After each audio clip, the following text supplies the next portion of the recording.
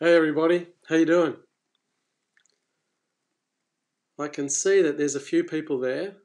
I'm just going to wait a few minutes before I get started in tonight's teaching. Um, you're welcome to say good day in the chat if you like. Just going to wait a couple of minutes before we get started.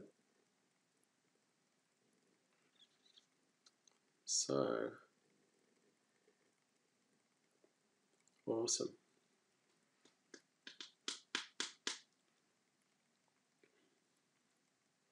Well, I'm looking forward to doing some fishing this week. Weather's been a bit average where I live. Just been too windy and the ocean's been too big. Dennis Horton. Hi, Roger. Cool. G'day, Dennis. How you doing, mate? Welcome. Another one. What's that saying? Oh, Michael. G'day, Michael. How you doing, buddy?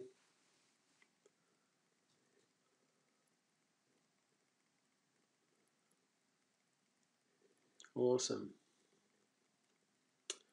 Okay. Jackie. Or Jack, sorry, Jack.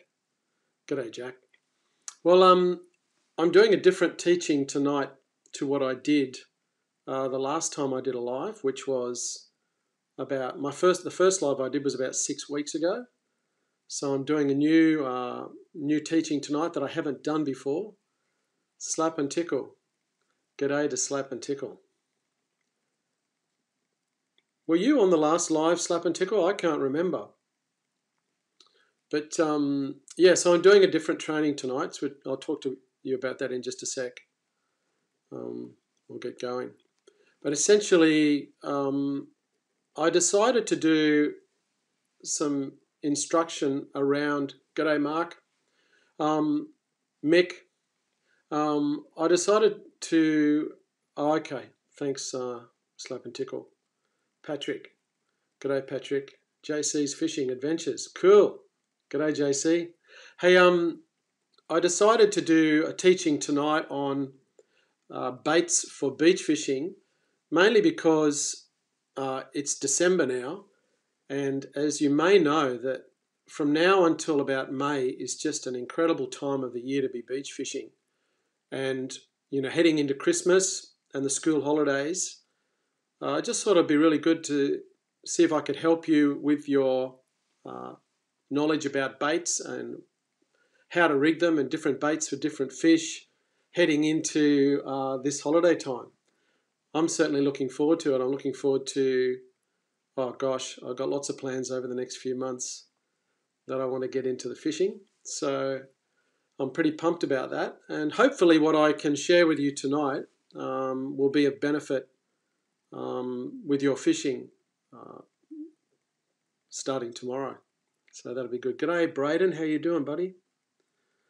Hi, mate. So keen for this. Newcastle. Awesome. Hello. Portugal. Oh, cool. Konnichiwa. Yutaka. Brian. G'day, Brian. How are you, mate? Yeah, so it's a different teaching. If you're an experienced fisherman, you know, you probably know most of this stuff. There's probably some things that will be able to help you as well. But yeah, and if you were on the last live that I did, when I move over to the teaching and training that I've prepared, there's a bit of an introduction to me, which is similar to last time, and then we're going to get into the body of tonight's teaching. Okay, so more so Lake Macquarie. Okay, cool. I'm pretty new to this whole chat thing. But it's great seeing you guys. Thanks for your comments. It's great seeing you guys coming on and making comments. So I think it's probably about time for me to move over to the next stage where I'll start the training, and then basically I'm going to be doing this teaching on getting ready for this summer and autumn for our beach fishing, and then afterwards I'm going to be coming back on to camera like this for a live Q&A and a chat at the end. So make sure that you hang around for that, because I really enjoy that part of it, and I'm certainly here. I'm not putting a time limit on it. I'm happy to stay here and just answer your questions from the teaching, and also any of you other guys who are on there who have got something to offer to help other people. Your comments are much appreciated. I'm just looking there. Neuro Tracker. Hi from Paul and Kathy. Awesome. LG. Okay. Well, there's a few new ones. That's great. Awesome. All right. Well, I'm going to get started. I'm going to change over to teaching mode. And I look forward to seeing you guys in a little while when I come back onto the screen. So, okay, so let's get started on the complete bait guide for summer and autumn. So tonight what we're doing is we're doing our training on the best baits and how to rig them for the coming season, right now, for summer and autumn. And then directly after my teaching session, I'm going to be doing a live Q&A session. So make sure that you hang around, because if you've got questions, I'm going to be coming back to camera and you can ask me face to face. You can put your questions in the chat and I'm happy to answer them. And I'm not putting a time limit on that. I'm just going to stay and answer people's questions for as long as you want me to. So you are in the right place here tonight if you've spent hundreds of dollars on fishing gear and you don't know where to start. There are so many people who are in that position and they just really need some wisdom and some knowledge, a few pointers. And I'm sure that what I'm going to teach you tonight on beach fishing will certainly help. And you're also in the right place if you would like to consistently catch fish. Yes, I would like to consistently catch fish. I do consistently catch fish, but it's such a rewarding thing when you do, and I can certainly help you with that. So we're just going to have a quick look at what the average fisherman spends on fishing tackle. So first of all, this is basically when you're setting up for beach fishing, you need to get yourself a rod, a reel, fishing line. You need a backpack or something to take down the beach, a reasonable knife, a head torch, hooks, sinkers, terminal tackle, and bait. I mean, these are just a few things that I put in this list, and I've just put pretty standard prices. In fact, you could spend a lot more than that on fishing tackle. I was speaking to the owner of Complete Angler, or one of the owners of the Complete Angler fishing store, and he was telling me that top of the range outfit for beach fishing, a rod and reel, you could spend $1,500 easily on a good rod and reel. So this is kind of towards the lower end. You can certainly buy rods and reels cheaper, but as you can see, the prices I've put there for line, backpack, and everything else is very standard. You could spend more money than that. And all of these things, all of these prices I've got here add up to more than $750. So it's amazing how much we actually invest. And when you think about petrol, and there's probably a whole lot of things that I haven't thought of, undoubtedly it would be more than that. But it's just too good to have an idea of that. And so many people have invested all this money into their fishing gear, but they don't know where to fish. They don't know when to fish. They don't know which bait. And this is something we're covering tonight, is we're specifically looking at great baits for beach fishing. And they don't know what rig to use. And we're going to be covering that tonight as well, looking at beach fishing rigs specifically. Excuse me. And a lot of fishermen, I'm sure, are like this guy. Can you relate to that? Yeah, I think, certainly not now, but at different times in my fishing career, I felt like that. But many people are like that, and I get so many people reaching out to me and asking for help, which I really like that, because that's my whole purpose, is helping people and teaching people. That's the whole reason I started making videos, was to try and bring the best quality training that I could through my YouTube videos. And I just want to give you a very quick background about myself. some of you may have already watched some of my YouTube videos. I might know a little bit about me. But this is something, I've been a fisherman all my life. It's just been something that I've loved since I was younger than 10 years old. And it's really only in the last few years that I started making videos.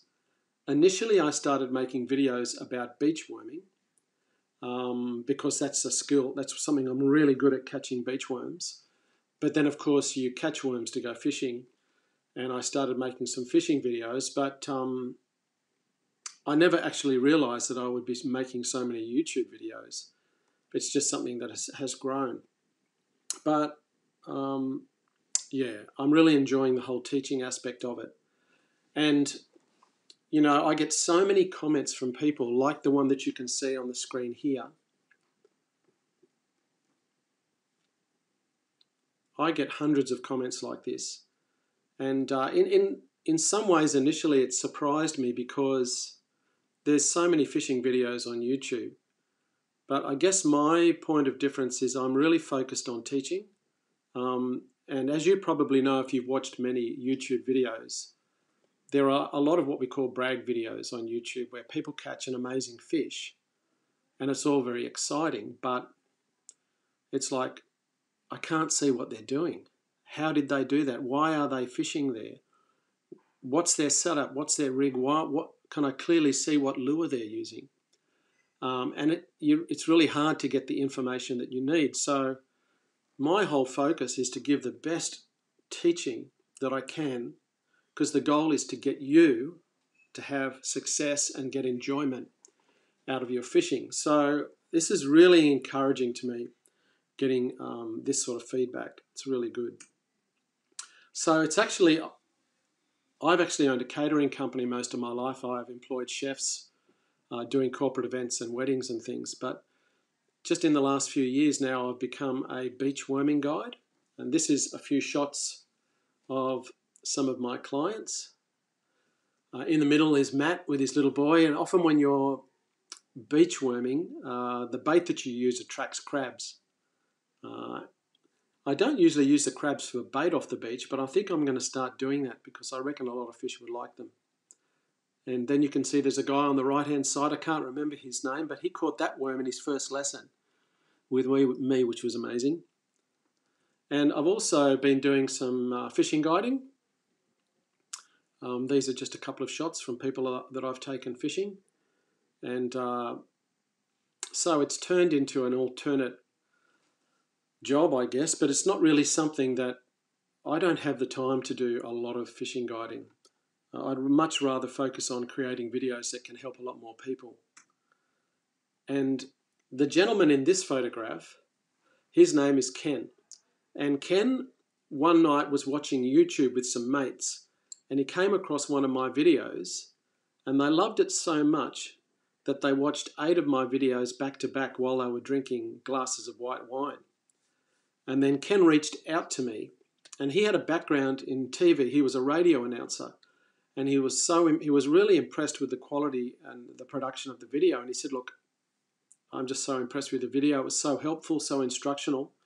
Anyways, Ken came down and spent a weekend with me, and he'd never been beach fishing before.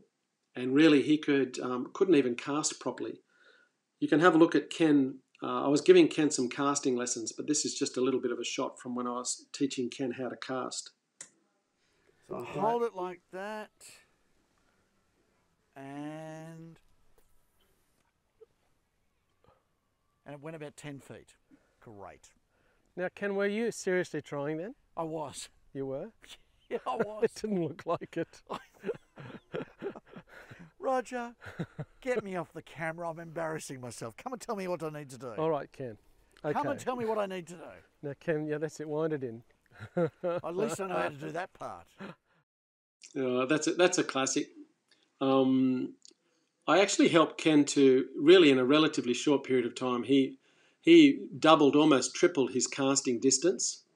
And over the next couple of nights, I really was able to teach Ken a lot. And he started to catch his first fish off the beach. This next little video here is Ken landing the first ever fish that he's caught off the beach, which was obviously a pretty special moment for Ken. So I'm just going to play that now. What do you got on there? I have no idea.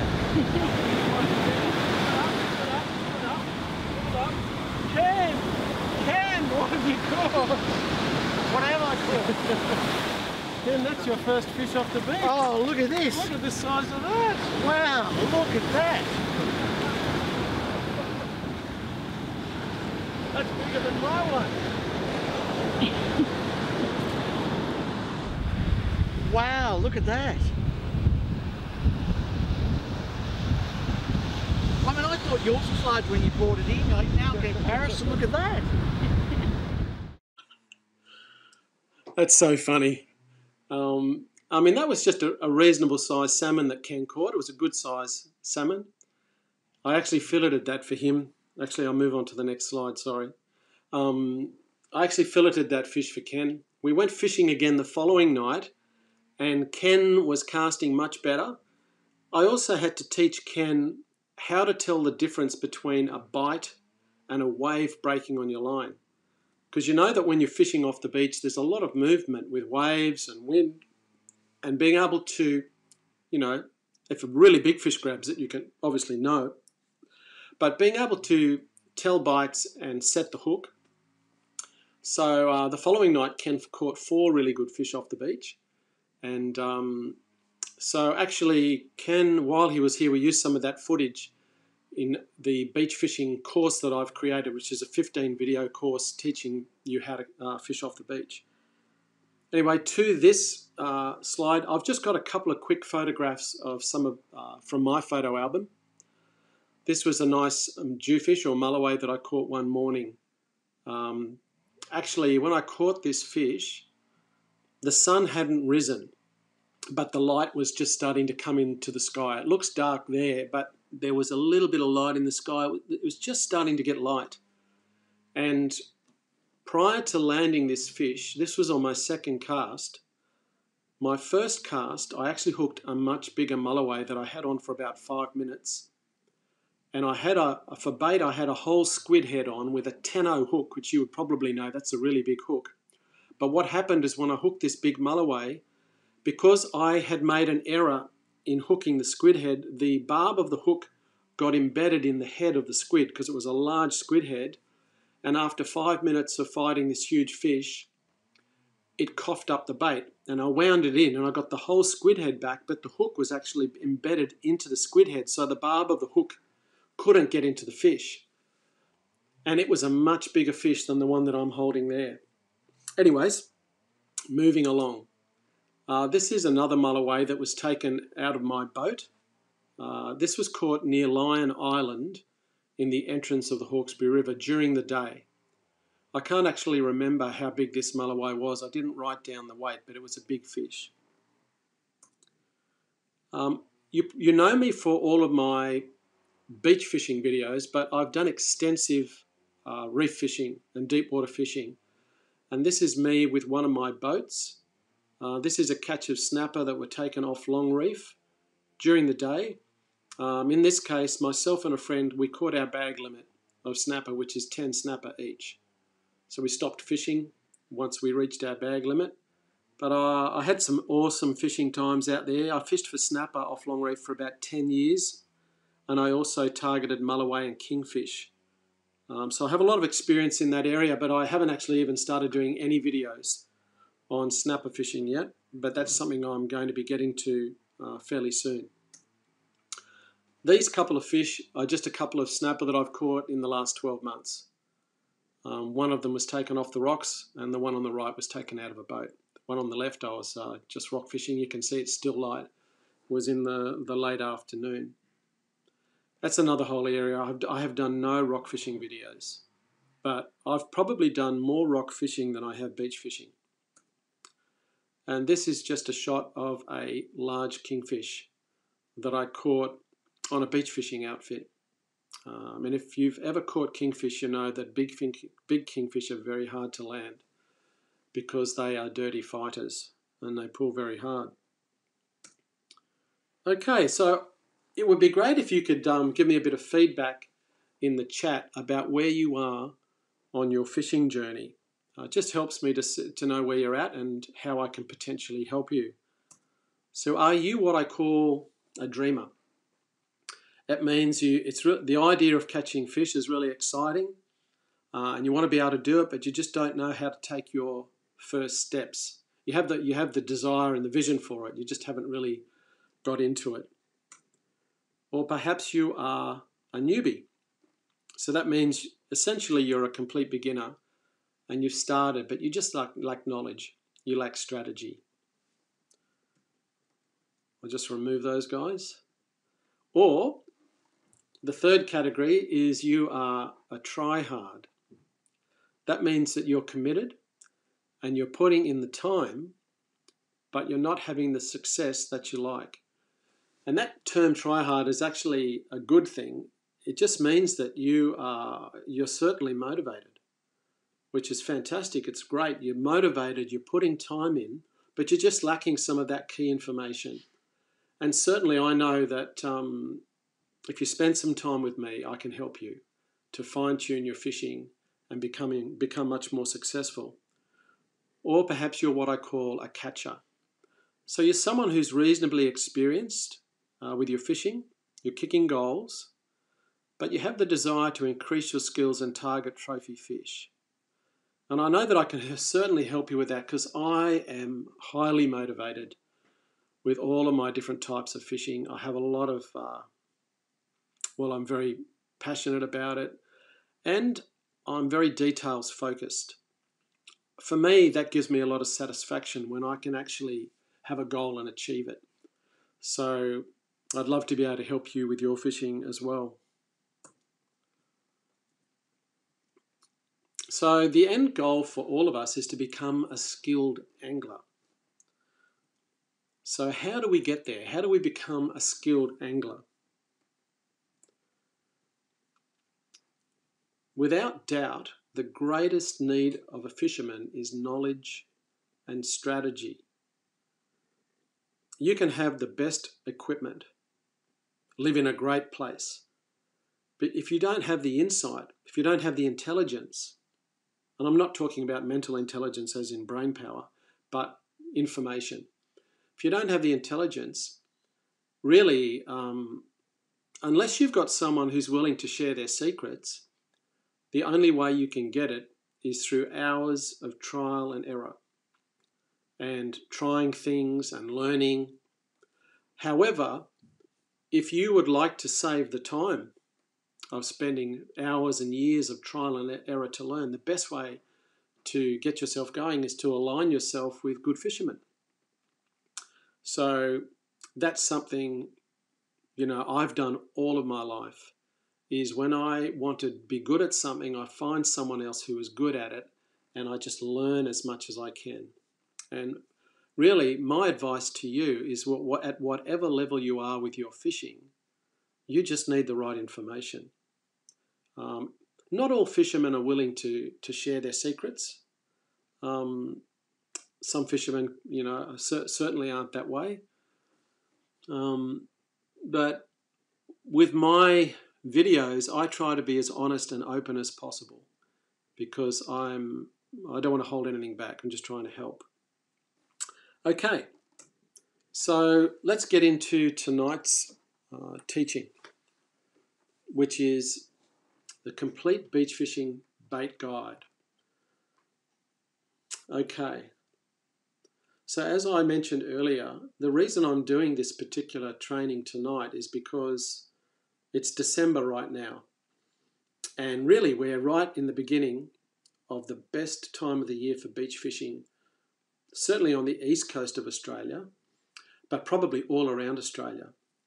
And I wanted to be able to help you now because we're just about to head into the school holidays and holiday time. So a lot of you may be planning on fishing over the next, the rest during December, January. So I wanted to be able to give you some good information and give you some encouragement to inspire you to get out there and do some fishing. So that's the purpose of tonight's beach fishing lesson. And what I've done with regards to the beach fishing baits is I've divided them into two categories. What I'm calling time savers is the first category. And these are the best beach fishing baits that you can readily buy.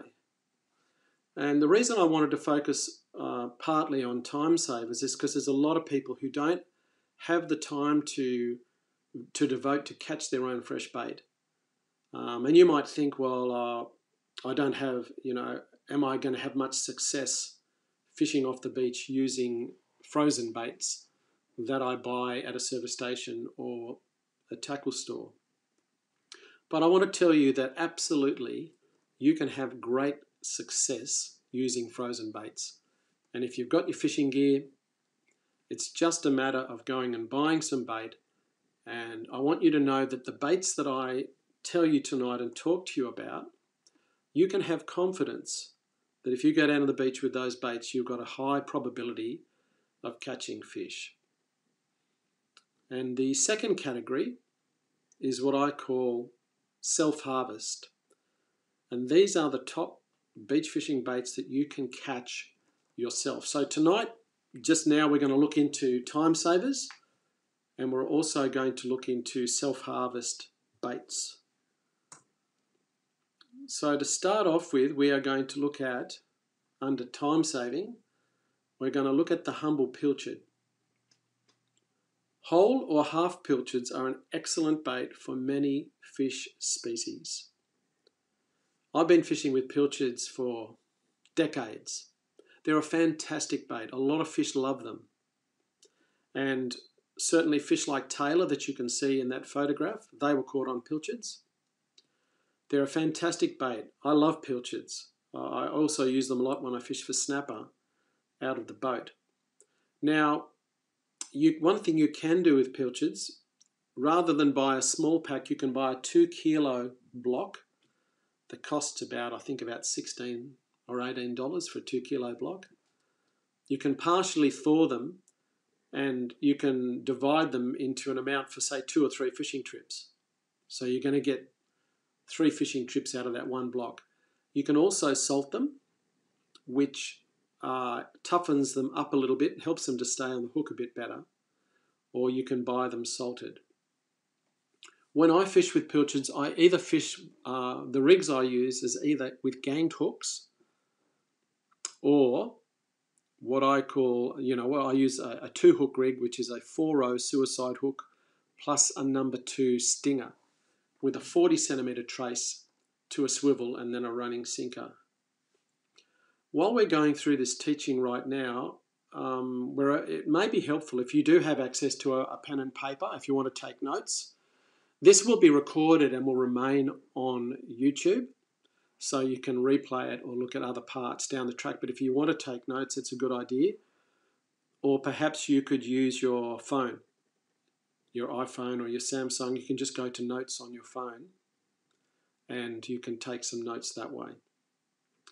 Now, the species of fish that you will catch on pilchards, the main species I've got listed just here are tailor, salmon, flathead, brim, mulloway, trevally, and sharks. And there's probably a few other ones that I haven't thought of. Occasionally catch snapper. If you're at a beach where there's a reef close by, you can catch snapper. Snapper love pilchards. So I'm just going to actually show you, this is just a piece of video off one of my YouTube videos where I'm just going to show you how to rig a whole pilchard. I'm just going to start this video in a second. You'll notice that I'm talking. The video itself I don't have the volume on it, so I'm just talking over the top of it. So let's just have a look at this video.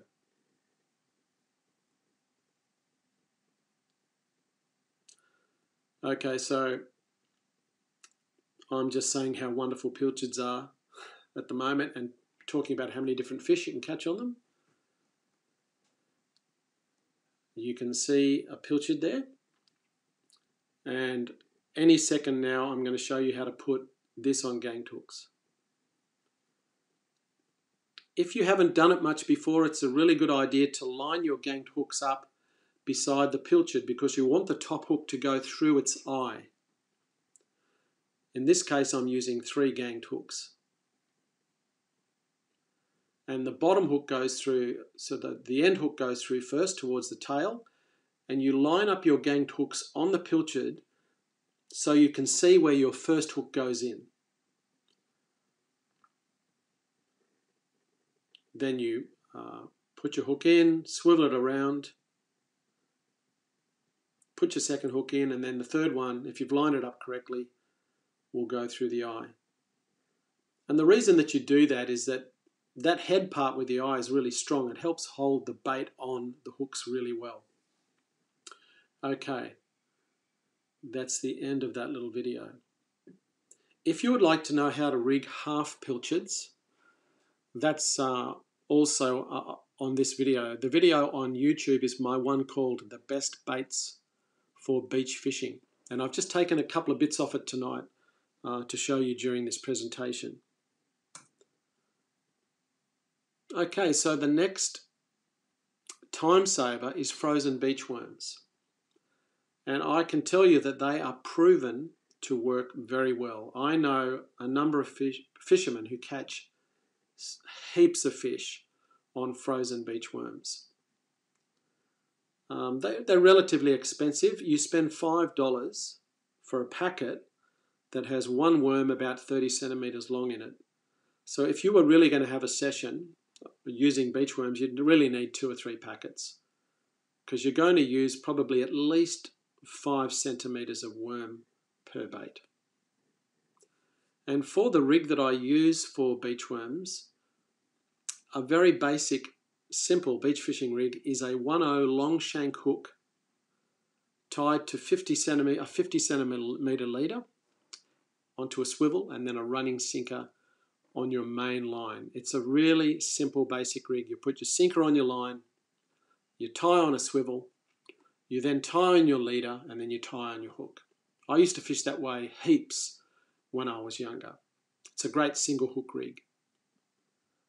Now, the species that you're likely to catch on beach worms is quite broad. You can see here that you'll get whiting, brim, dart. I've never bothered trying to eat dart. You actually catch mullet off the beach on beach worms, flathead, trevally, luderick, tarwine, and mulloway. So I can certainly recommend frozen beach worms. And we're going to have a quick look now at how to put a beach worm on your hook.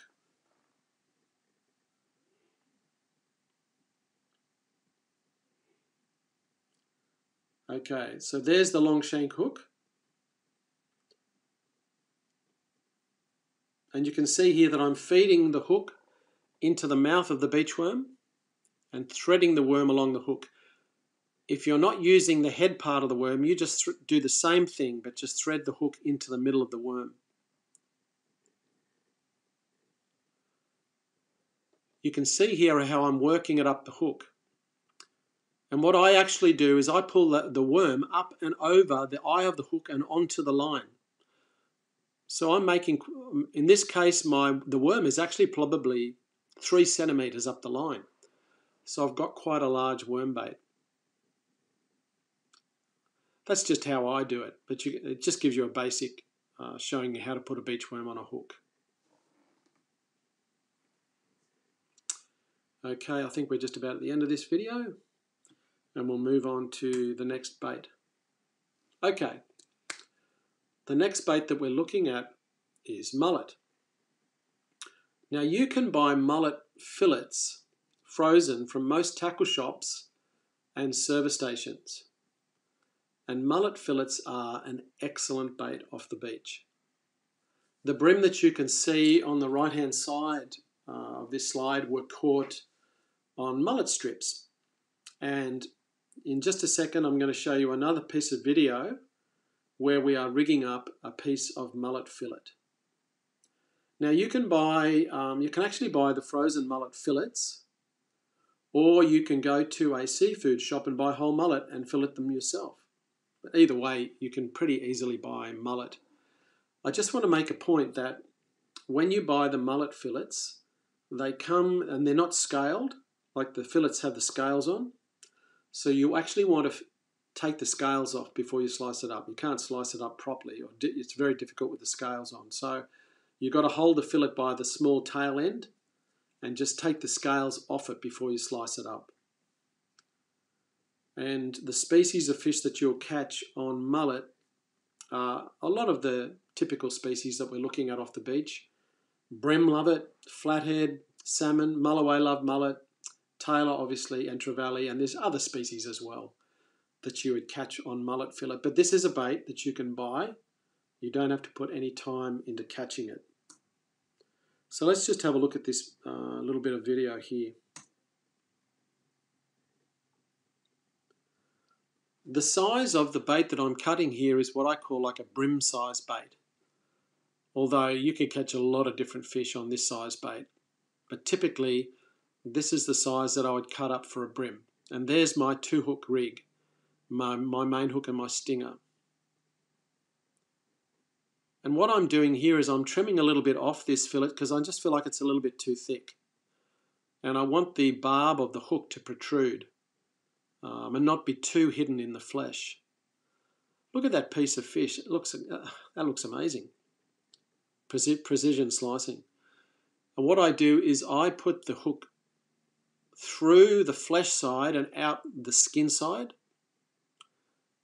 and then back through the skin side so that the barb is in the flesh. You can see that. Got the barb sticking out there. And then I will pin the running stinger hook. The stinger hook is loose on the line. Just hangs loose in there. And then I'm going to pin that in the back of that fillet. Now that's a fantastic bait. Honestly, you go down the beach with that bait, sheesh, you're going to catch some fish with that. And if you wanted to fish for bigger fish like mulloway, then you use larger hooks and you use a bigger piece of mullet.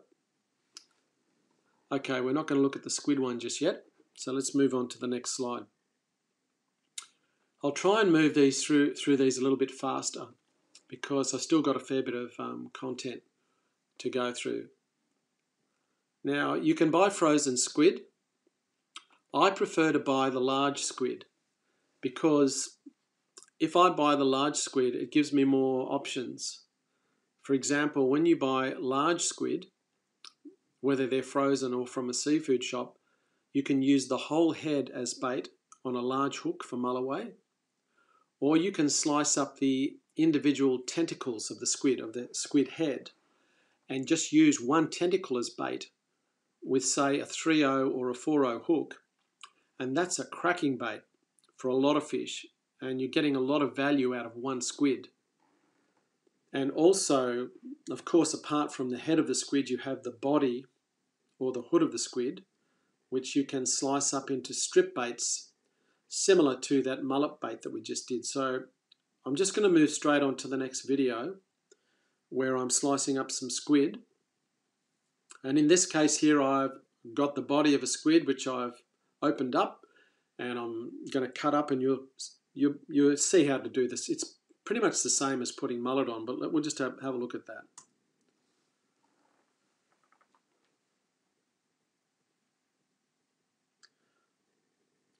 So you can see I'm slicing up my squid.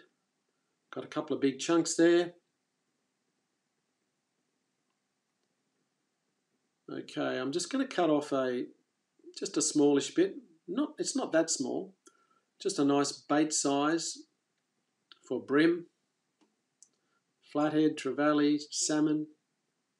You know, even a mulloway would gladly suck that up. You can see I've got my 2 hooks there again, just like with the piece of mullet that we put on, and it's pretty much the same procedure with the squid. You're putting your main hook, pulling it all the way through, and then pinning it down the bottom of the piece of bait. You've got the barb sticking out there, and then it's just a matter of hooking your small stinger hook. Now, you might have heard me mention in other videos, but it's incredible how many fish you catch on that little stinger hook. sometimes when I go fishing, or quite often, I'll catch more fish, even big fish, on that tiny little hook than the main hook. Not quite sure why that is, but it just happens. So the little stingers are deadly. And you can see that I just put a half hitch around the stinger to stop it from slipping. And there you go, you've got your nice little bit of a squid bait. Yep. Okay, here's just a little bit of footage of the edge of a beach near a headland. It looks good, doesn't it? Beautiful water just there. When you fish near the edges of headlands at the end of a beach like that, it's a great place to catch bream, because the bream like to hang around the edge of the rocks hunting for, crabs and shells and things, but it's a really good spot to fish. Okay, let's move on. All right, so how are you finding this coaching session? It'll be great to get a bit of feedback. So if you've got any questions about what I've been talking about just initially here with these time saver baits, or even just any questions that you have during this training, if you could put them in the chat and I'll answer them during the Q&A at the end. That would be fantastic. If you could just make a note of that, that would be great. All right, let's move on to self-harvest.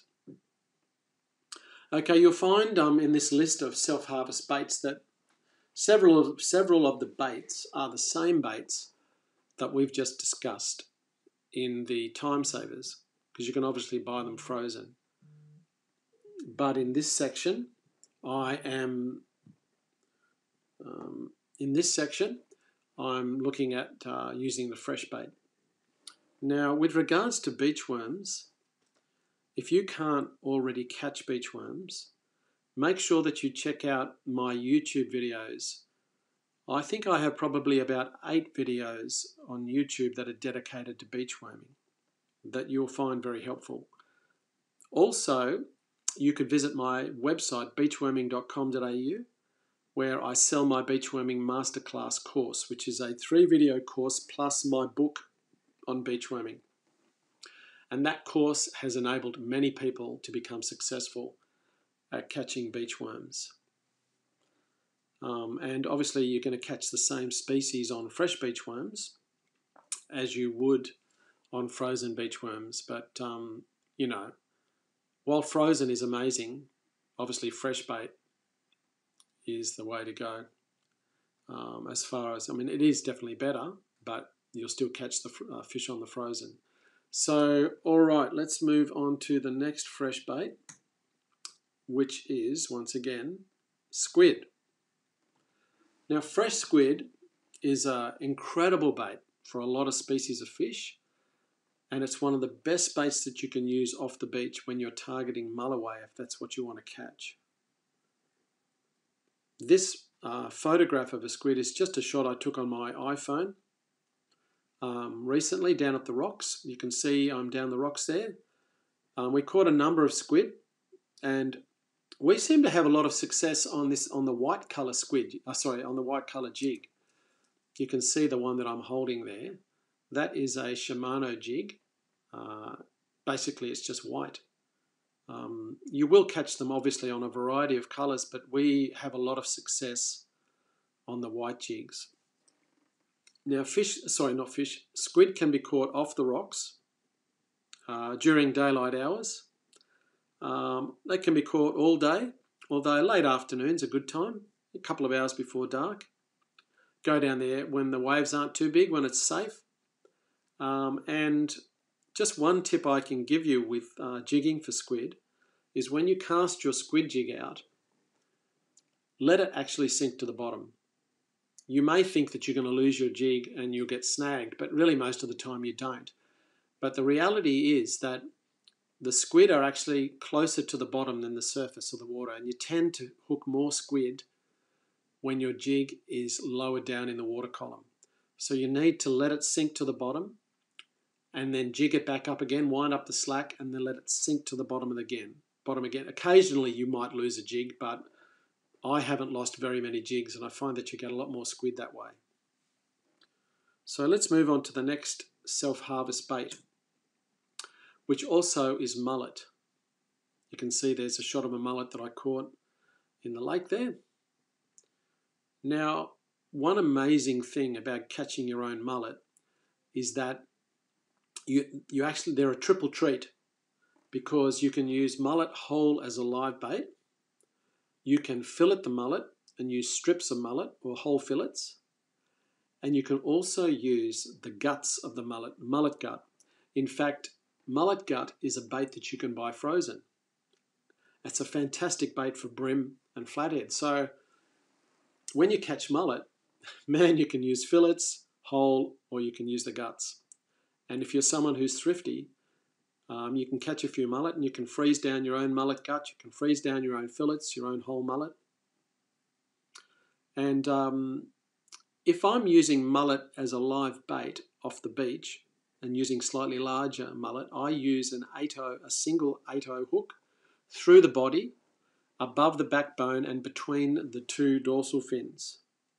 So now we are going to have a quick look at a video where I'm hooking a live mullet, so you'll be able to see what I do.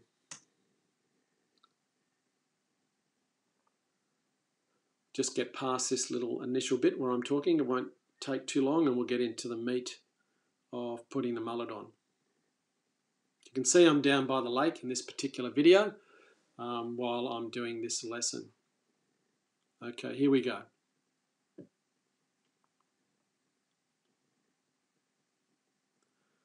All right, you see I'm holding the mullet here. Now if I hook the mullet in the backbone, which is in the center of the fish where I'm pointing, now I would kill the fish because I'd put the hook straight through his backbone.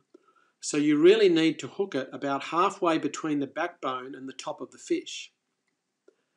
And you can see there the two dorsal fins that I'm talking about. One there and one there. I like to hook it, or you can hook it up higher up the fish, but I like to hook it in between those two dorsal fins and above the backbone. You can see me pinning it there. And you can see that fella, he's nice and lively. Beautiful. And that bait will hold on well. It won't fall off when you cast. And the mullet's still nice and lively. So that's how you hook. It's one of the ways that you can hook a live mullet. Okay, let's move on to the next one. All right. Okay, so we're still on mullet. Excuse me. Another way that you can do mullet is to butterfly them. I wonder if any of you know about that.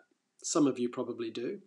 But essentially, you fillet the mullet from the tail up to the shoulder and then you don't remove the fillet. So you cut up the mullet all the way up to the shoulder, then you flip the mullet over and you repeat the process. You fillet from the tail all the way up to the shoulder. When you do this, essentially, it leaves you with a flap of flesh on either side, and all you've got left in the middle is the bones, the backbone of the mullet and the tail. And you just grab that part by the tail and it just pulls out quite easily. So it leaves you essentially with a mullet head and two fillets attached to it with a fair amount of blood from the mullet. It's a really good bait. And when you hook that, you use a large hook like an 8/0 hook or a 10/0 hook, and you hook it through both jaws. In other words, up under the bottom lip and out over the top lip. Probably about 1 centimetre in from the end of the fish, because it will stay on really well, and it means that a lot of the barb of the hook is exposed. And that's a cracking bait for mulloway when you hook them butterflied off the beach. So that's another way that you can do them. Okay, let's move on. Now we're going to move on here to fresh yellowtail. Yellowtail are an extremely versatile and they're a favourite bait among mulloway enthusiasts. And you can see in that photograph there that I am filleting just a relatively small mulloway, but a beautiful eating size fish. Now, with the yellowtail, it's exactly the same as with the mullet. They also are a triple treat. Well, actually, no, they're not. They're a double treat because you don't really use the guts of the yellowtail. Sorry about that. But certainly with yellowtail, you use them as live bait Actually, no, you butterfly them, like I've just explained with the mullet. And also you can use slabs or fillets of yellowtail. And what I like to do with yellowtail fillets is once I've taken a fillet of yellowtail off a yellowtail, I just slice it in half lengthways. So I get 2 baits out of the yellowtail. That's out of a standard size yellowtail. And you can see just on the screen here with my notes, I've got a few notes about how the type of rig that you'll use when you're fishing with yellowtail. Okay, I think I'm just about at the end of my self-harvest baits. Yep, so you can see there in the notes there, the different types of fish that you can catch, and it's got some instructions there on butterflying a yellowtail. Actually, I forgot, nippers. There you go, another bait. Nippers are a gun bait for whiting and bream in the summer months. And they're not difficult to catch. You just need a nipper pump or a yabby pump.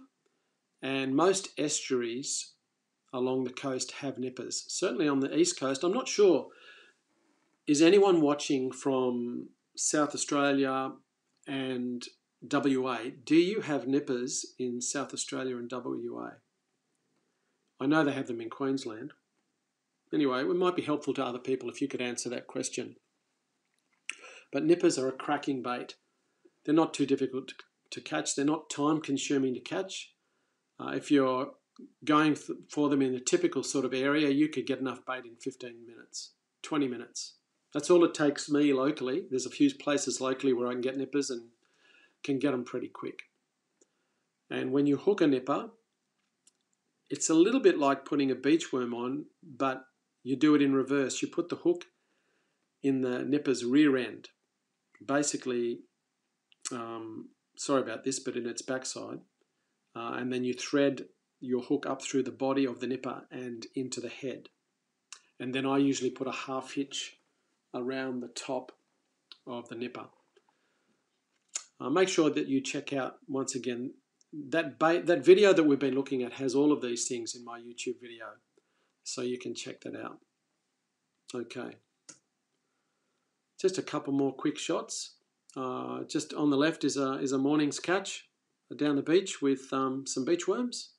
Just a nice catch of bream and whiting. And then over on the right is what we call a box head, or that's a Port Jackson shark. I've caught many, many box heads. They seem to come round in after dark, and especially when you're fishing for mulloway sometimes. That one is a pretty big box head. That was flippin' heavy. Just holding that up for the photo was difficult. But obviously, we release all of the box heads. Happy to live another day. Okay. So, you have all the fishing gear, and perhaps you're a bit frustrated. And you need knowledge and strategy. But ongoing coaching is crucial, or critical. One thing I do know is that being able to align yourself with good fishermen is an amazing thing, and it takes time. And it's good to be able to spend time with people and learn from them.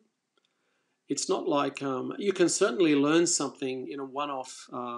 If for example, when I take people fishing off the beach, they would certainly pick up a lot of things in one session if I take them beach fishing.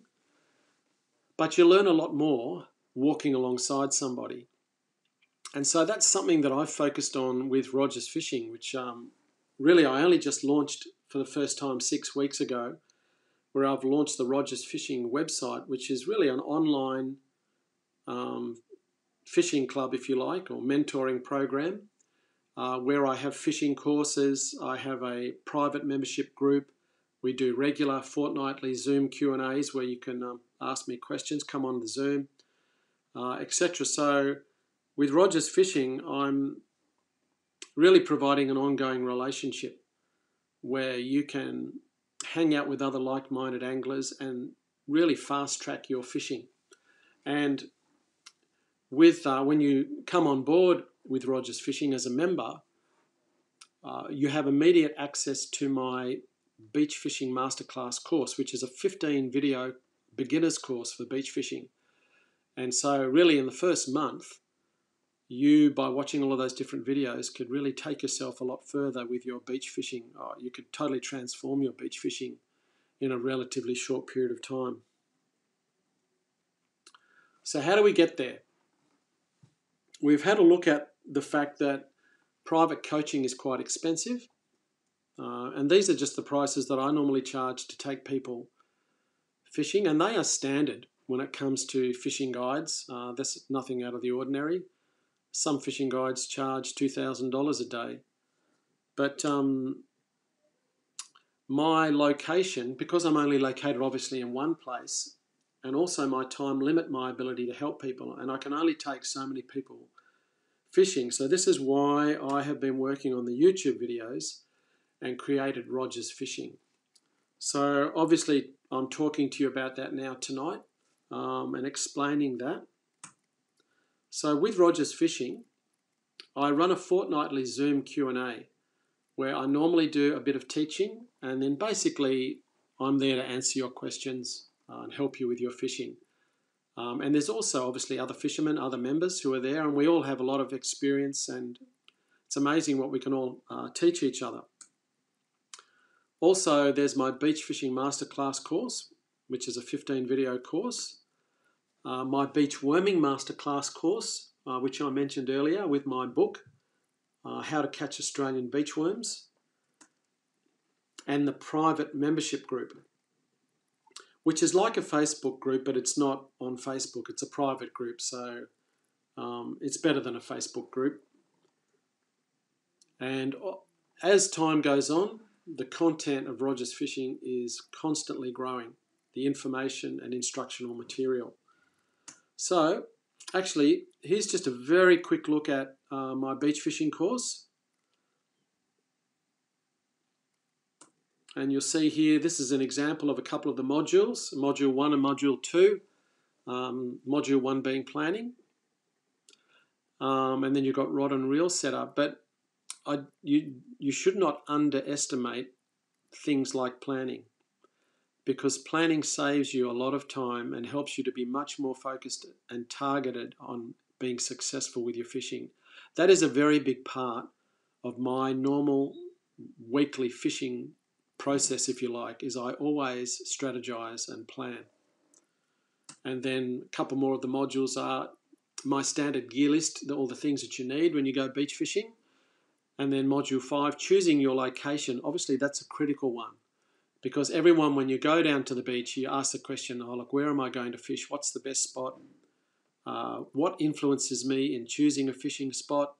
How do I read a beach? So these are just an example of some of the modules in Rogers Fishing, in that fishing course.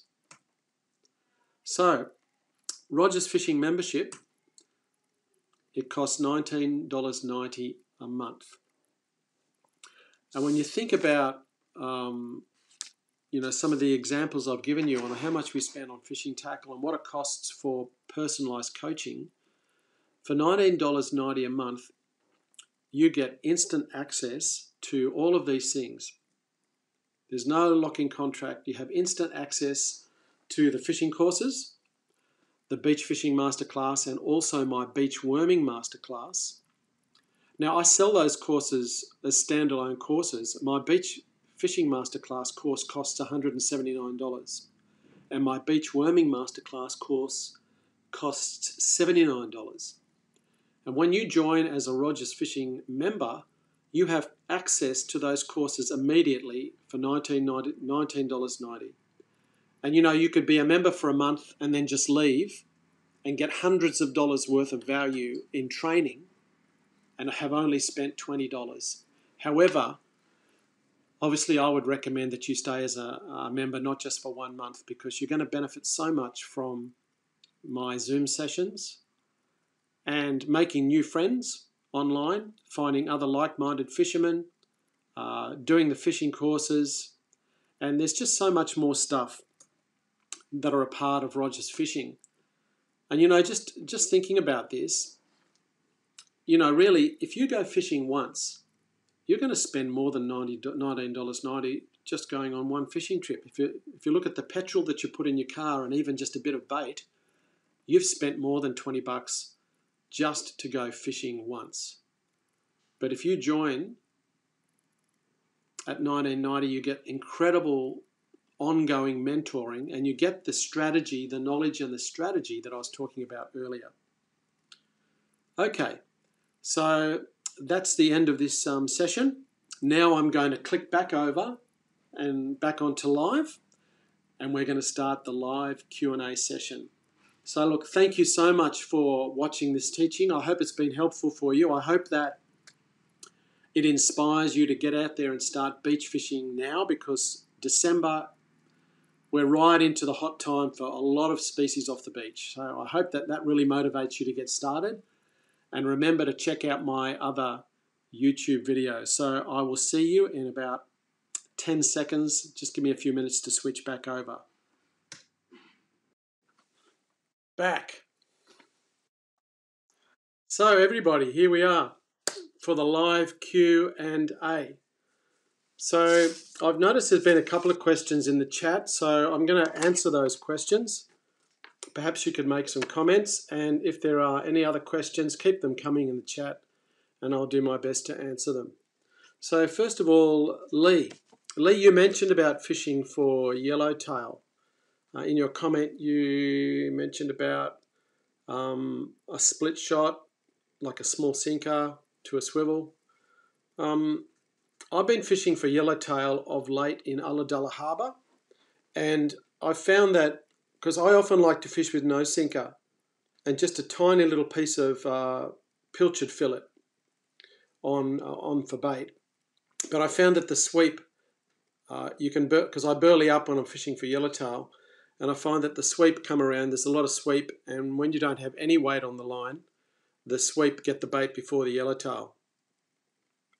And so I find that to have a small sinker, you need a small sinker to get underneath the sweep, in this particular case anyway. And oftentimes the yellowtail are even right down close to the bottom. So I think you could even use one of those, you know those bait jigs you can buy? They have about 6 hooks on them, those bait jigs. You can actually tie a sinker onto the bottom of a bait jig. When you buy them, they've got a swivel on one end, and then the other end, it's just a piece of line. So you can actually tie a sinker on that end and then tie the swivel onto your main line. So when you drop that into the water, wherever you're fishing for yellowtail, it goes down obviously vertically. You've got a little sinker on the bottom, and you've got about 6 of those jigs off the top. And I actually put a little bit of bait on each of those hooks, and that's a really good way to fish for the yellowtail. Okay, so I'm just having a look here in the chat. Okay. All right. Actually, I wanted to mention, I can't remember what their name was, but someone asked the question if I do fishing on the south coast near Lake Tabourie. I go walking at Lake Tabourie about every second morning. I take my dogs for a walk down there, so we're really close to Lake Tabourie. So yeah, really close. All right. Okay, Jack Leaf has said tip for mulloway, Roger. Okay, Jack. My biggest tip for mulloway is you just have to sacrifice catching small fish and just specifically target mulloway. Then you'll be successful. It's like fishing for other things. If you just do general fishing, and you're just fishing with a normal size bait, you're going to catch a variety of different fish. When you target mulloway, you're generally using larger baits, and you eliminate catching fish like brim. You still can catch some big flathead and big salmon and things, but you're really limiting yourself to catching big things like sharks or mulloway when you're using large live baits, large butterfly baits, or just large baits in general. Unless, of course, you use beach worms, And I know that beach worms, if you use the large king worms and you thread them about 10 centimetres up your line, so you've got a really big worm bait, what you can do is fish with 2 large worm baits. And in that instance, you're still going to catch a few other fish. Probably not going to catch whiting though. All right, so just looking here at the comments. Phil Handley. That was me. What do you mean, Phil? That was me, Roger. Oh, God, Phil, sorry. That was you. About the South Coast. Cool. Yep, so I'm really close to Lake Tabourie. We love it. It's a beautiful spot. I reckon Tabourie's like a hidden jewel. It's just an epic place down there. Okay, Lee, better to follow tide or dawn, dusk for yakas? Yes, I agree, Lee. I think dawn and dusk is definitely better. It depends on where you are. I mean, if you're in a boat and you can burley them up, I don't think the time of day matters too much. Okay, let me look over here. All right, gotcha. Okay. I haven't in recent times fished for yakas a lot, but I intend to use them a little bit more at the moment, so any extra intel that I get on fishing for yakas, I'm happy to pass on. Okay.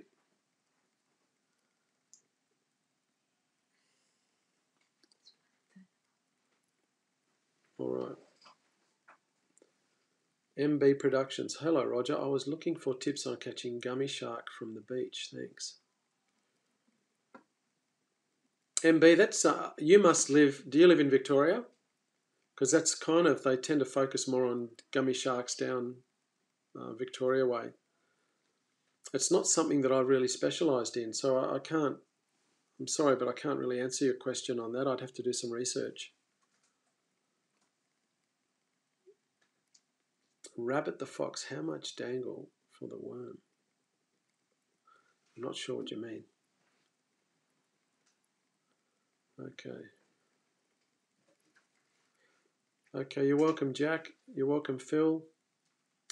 Otis Driftwood, any tips for catching gummies off the beach? Another. Wow. Not at this stage, Otis. I'm sorry about that, mate, because it's not something that we fish for in our area. They would be more of a bycatch. You're welcome, Lee. Okay. Right, okay, gotcha.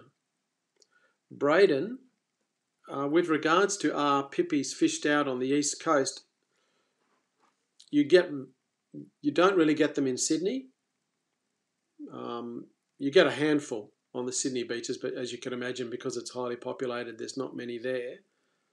On the south coast where I am, there's not massive amounts, there's only a few. It's not something that you would specifically target pippies for bait, but I still believe on the central coast and north coast that there's some good populations of pippies. Okay, so...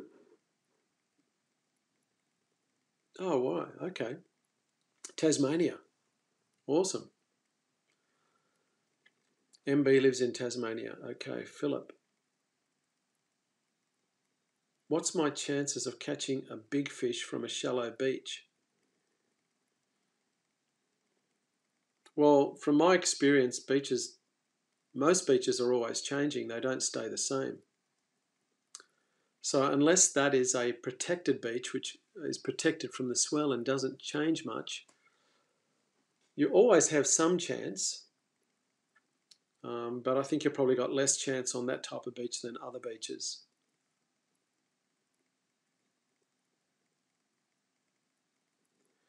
Okay, Dennis, Tanner. Ah, Dennis. Slimies or talk? As what's your favourite?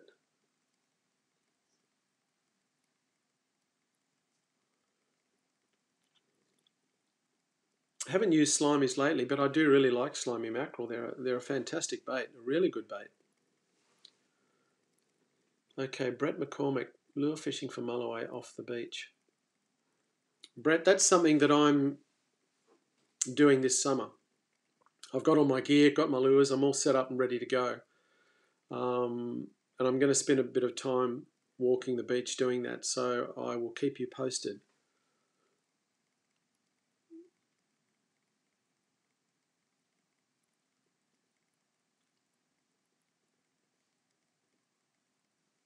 Okay, slimies or yakkers? I think they're both my favourite. Sorry about that, Dennis. I think they're both really good. Yeah. Yeah, I've used both of them plenty of times, and they're both winners. Philip, you're asking, is it good to fish next to the mouth of a river of the surf? Yeah, absolutely, definitely.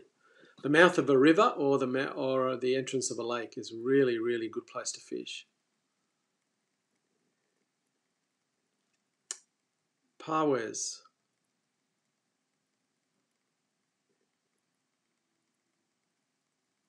Okay. Pawes, I'm just like you. I'm just like everybody else. Although I'm pretty motivated, pretty excited by fishing, and you've got to be in it to win it. You're better off out there fishing than I'd rather be doing that than watching the box. Chris Fuller, how many liveys would you go to the effort of carting down the beach? It's an issue, isn't it, Chris? Because you've got the weight. You need to have some water in your bucket. Generally what I do is I've got one of those large, I think what are they, about a 15, 20 litre bucket. And I only about 1/3 fill it. And I have one of those little aerators in it. And that seems to work really well. And then when I get down the beach, I don't want to be carrying too much weight down the beach. So, and depending on whether I've got a short walk or a long walk, I'll minimise the amount of water. And then when I get down there, I'll put a bit more in. Okay.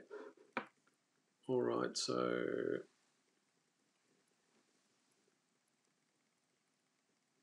okay.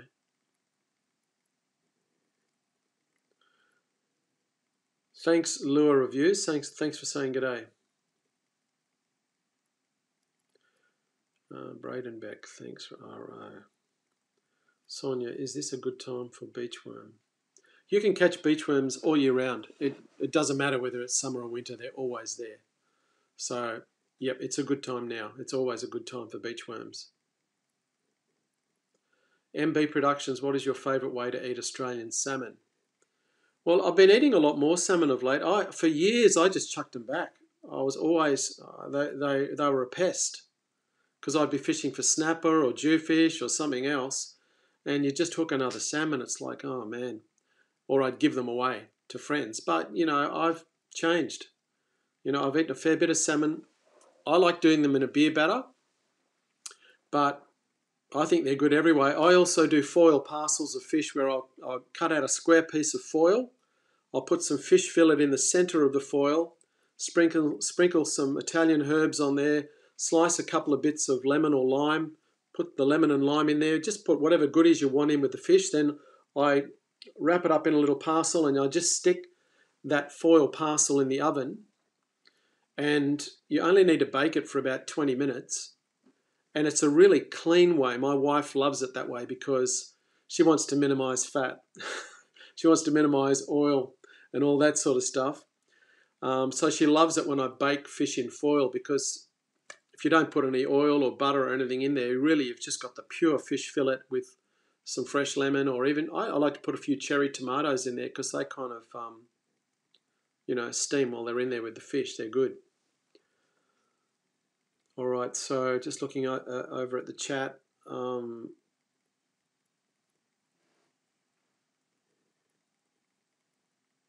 What knot do you use to connect braid to leader?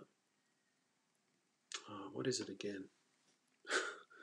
I know I use it. I'm just got to think about what the name of that knot is again. I'm sorry, I can't remember. I know how to tie it. I just can't remember the name of the knot. I'll have to get back to you, Lee. Perhaps you can ask me in one of the Zooms. I can answer that question.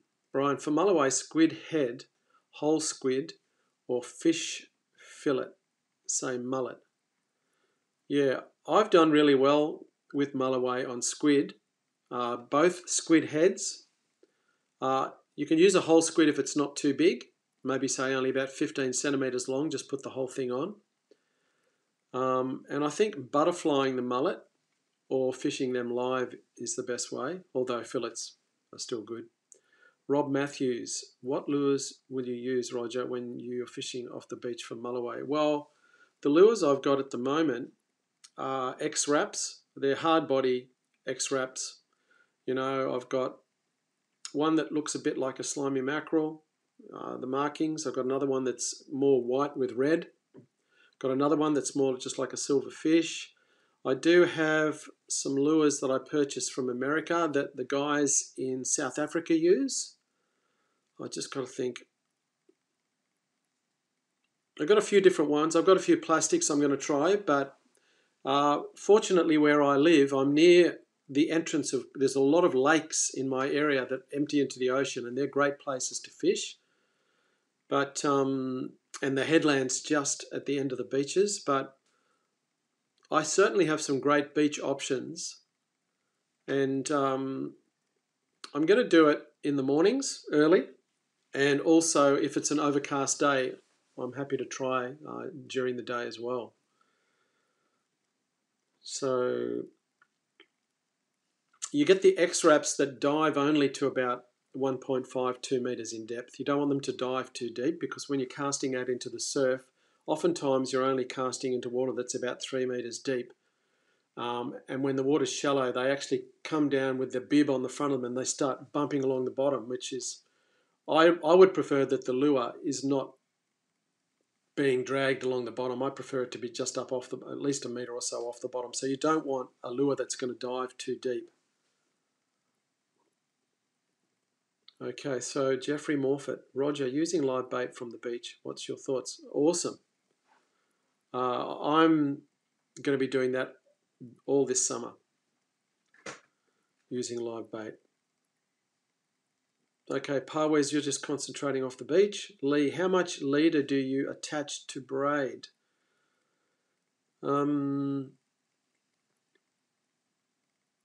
Depending on what type of fishing that you're doing, the main thing, Lee, is that you have a knot that is low profile, that doesn't get caught in your runners when you're casting. That's why you need a low profile knot. The knot that I use, which I can't remember what it's called, is a low profile knot. And it just flows nicely through the runners. Also, I have not tied the FG knot. Everyone raves about the FG knot.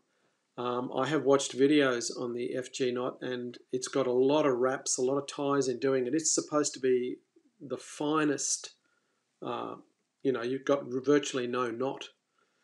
So it's almost like a seamless join. So it may be worth learning how to tie the FG knot, but it's not the easiest knot to tie.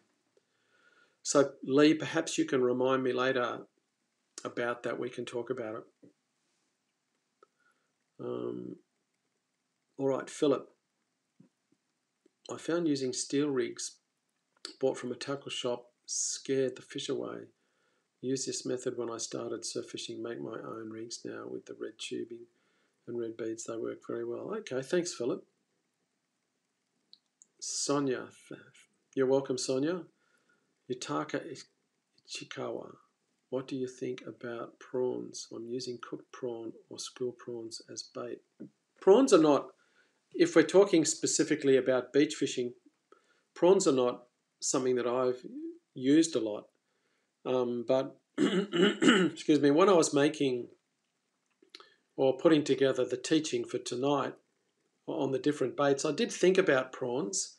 I wouldn't say they're necessarily a go-to bait for beach fishing, but they are a really good bait. I've caught so many fish on prawns. I've caught zillions of brim on peel prawns. I've even caught mulloway on peel prawns while I've been fishing for brim. My only concern about prawns is that some of you guys might have noticed that they tend to twist.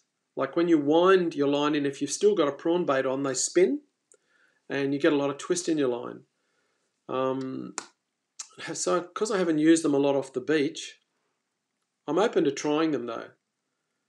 I have some really nice prawns in my freezer that I've been thinking of taking down with me and just putting on a 4-row hook and putting a pure prawn on and just testing it and seeing how that goes. So Yutaka, that's my answer about prawns. Oh, Toalua. Yeah, I'm sorry. You're right, mate. I'm sorry. Salmon are not a pest. I've changed my mind about salmon. Yes, Philip. They are very good smoked salmon. Okay, MB, thanks. Chris Fuller, with the recent rain and the south coast, would it be better to chase duskies in the deeper parts of the lake or down near the entrance? Okay, so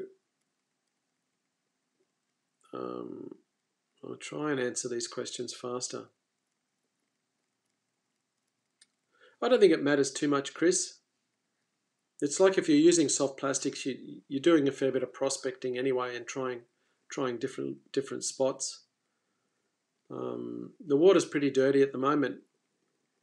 Even only last week, I was fishing with live bait, with live mullet for flathead in Baril Lake, and caught quite a few flathead only a week ago on live mullet, and the water was still pretty brown. It's going to be even more brown now. Lee Wood, what I do when I fillet the salmon, I bleed the salmon that I want to eat, I bleed. The salmon that I want to use for bait, I don't bleed. And then even once you've bled them, you still have that bloodline. So I cut the bloodline out. I remove all of that bloodline because I just want the clean flesh. And then the clean flesh is really good. Hey, Dennis Tanner, FG. All right.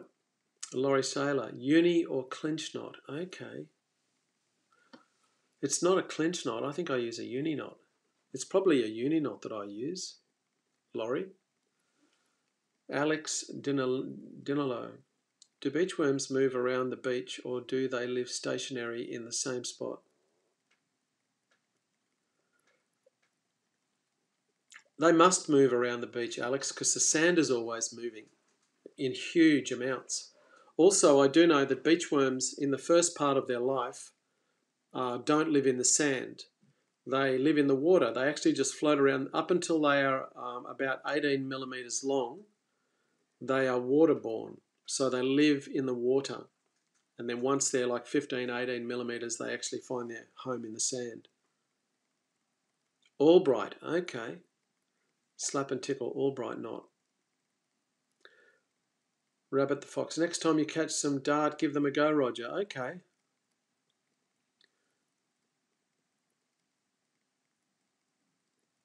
Okay, I'll give them a go. We don't get heaps. Well, I haven't caught heaps. Caught a few here on the south coast, but they're not very big. They're like, pretty small. I mean, I think up in Queensland or northern New South Wales, you get larger dart. The dart we catch down here, gosh, they would probably be, on average, only like 20 centimetres long, I reckon. Hayden Myers. Hey, Roger, got 4 more flatties and a tailor in 2 hours at the inlet 2 days ago. I could see them swimming in between the weed looking for the mullet. Wow. Awesome. Lee Wood. Are the lures iron candy? I have just ordered some lures from South Africa. No, they're not iron candy. They're out in my boat shed. I've got them out there. Oh, what are they? The particular lures, these ones, they're actually, they're a purple colour. And they're quite large. They're about 15 centimetres long. And they're like a fish and they're a purple colour. Hopefully while I'm talking now, I can remember the brand. Sebile, that's what it is. Sebile is the brand of lures that I bought that I saw the guys using in South Africa and catching mulloway off the beach. Actually, that's what it is. The lure I've got is called a Sebile, Sebile, bull minnow. Sebile bull minnow. Okay, Rob Matthews. Cheers, Roger. Thanks, Rob. Okay, bait's pretty good. Dennis Tanner, live prawns off the beach. No brainer. I've used live prawns in lakes and had some great success with flathead at night on live prawns. Live prawns are a really good bait. I don't know if they'd stay live very long off the beach, Dennis, getting smashed around out there, but give them a go. Philip Vassilo, can you give me some good tips how to catch a big mulloway from a boat in a river? Do you have a depth sounder with your boat, Philip? Because if you have a depth sounder, you need to search for the bait. And if you find the bait fish, then you find the big fish. So if you have a depth sounder, use your depth sounder to look for schools of bait in the river. You're welcome, Yutaka. Okay. Paddle tails. Okay. Yeah, I think paddle tails casting off the beach would be good. I have done it only twice last year. All I caught was salmon. But you need a pretty heavy jig head because, you know, generally when you're fishing off the beach, you want to get some distance. You don't want to have casts that are too short because you want to be able to work the lure for as long as possible. So the further that you can get out and the more ground that you can cover, it's better. Let's go fishing. Oh, wow. So I just got a question for you, Let's Go Fishing. So you're saying that the live prawns are fantastic off the beach. Is that something that you've done? You've fished with live prawns a few times?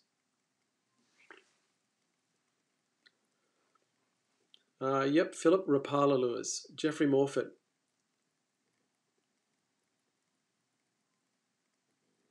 You would have caught some monster eagle rays over the years. I've caught quite a lot of eagle rays. They fight really hard. Eagle rays, they don't fight like normal rays.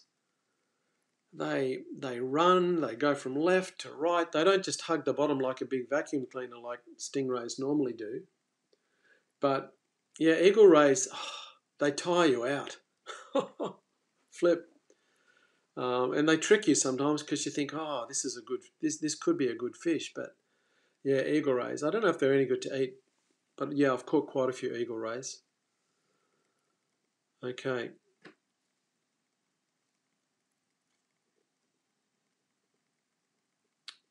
Slap and tickle. What's the minimum distance you would fish from someone else on the beach? Generally, I like to honour and respect other fishermen. If someone is in a spot on the beach before me, if they've got down there earlier than me, I want to respect that.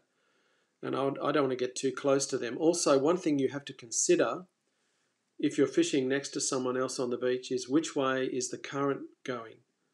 Because if the current is going from where you are towards them and you toss your line out and you're not holding bottom and your line is drifting towards the other person, well then you've got a high probability of getting tangled with them. So you have to have a look at the current, see what the current's doing. And really, you know, I would go at least 50 metres away from somebody else. So I would just make sure that I'm far enough away from the other person that I'm not going to tangle them. Because I wouldn't want someone to do that to me, so that's what I would do. Oh, okay, good, Philip. You've got a sounder. I was talking to a guy recently who fishes for mulloway in the Clyde River on the south coast, and he catches quite a lot in the Clyde River, and his number one thing is he always searches for the bait. The schools of the bait fish in the Clyde River. I said to him, do you like to fish near the bridge and near the pylons and near structure? And his answer to me was no, I look for the bait schools. And he said it's even better if you've got a bait school that comes up on your sounder and you can see big fish underneath. And also, in talking to him, he nearly always just fishes with soft plastics. And he doesn't he's caught all of his due on soft plastics.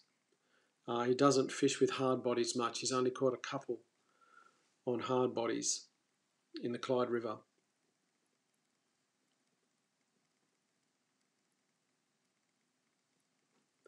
Otis, I haven't used my Alvies a lot lately. I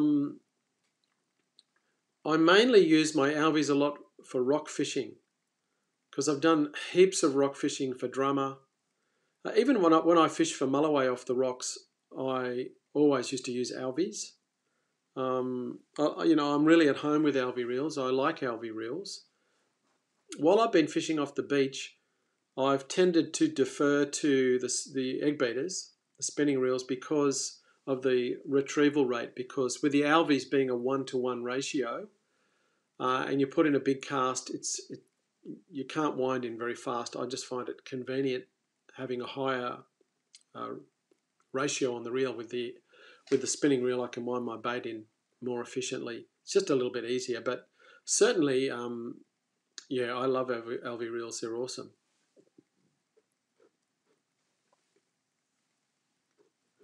Let's go fishing.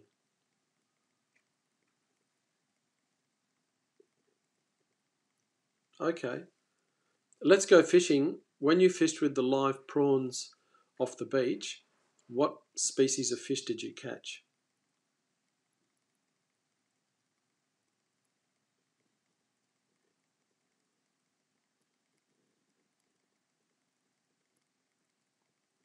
Okay. So, Philip, you're saying that you use thin fuse wire when you're fishing off the beach with pilchards. A lot of guys use that elasticy type cottony stuff.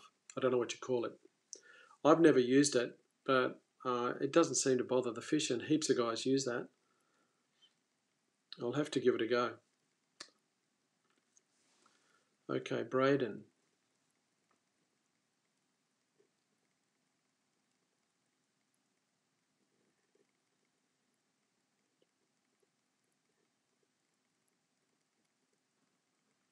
Yeah, thanks a lot, Braden. I appreciate that. Also, that just reminds me that if any of you, a Rogers Fishing membership would be a great Christmas gift for somebody. If you know anybody who's keen to learn about fishing and you bought them, maybe a 2-month membership to Rogers Fishing, I reckon that's a good Christmas gift for a budding fisherman who wants to learn, who could come on and do the fishing courses and also participate in some Zooms. So if you know anybody who might benefit from that, seeing as we're leading up to Christmas, I reckon it'd be an awesome gift for someone who has that desire and wants to start fishing. Okay. All right, Wizard Nebula. There are some big jewfish off the beaches near the Clyde River. Okay. So, Wizard, my question is, do you live near that area if you know that about the beaches near the Clyde River? Damien.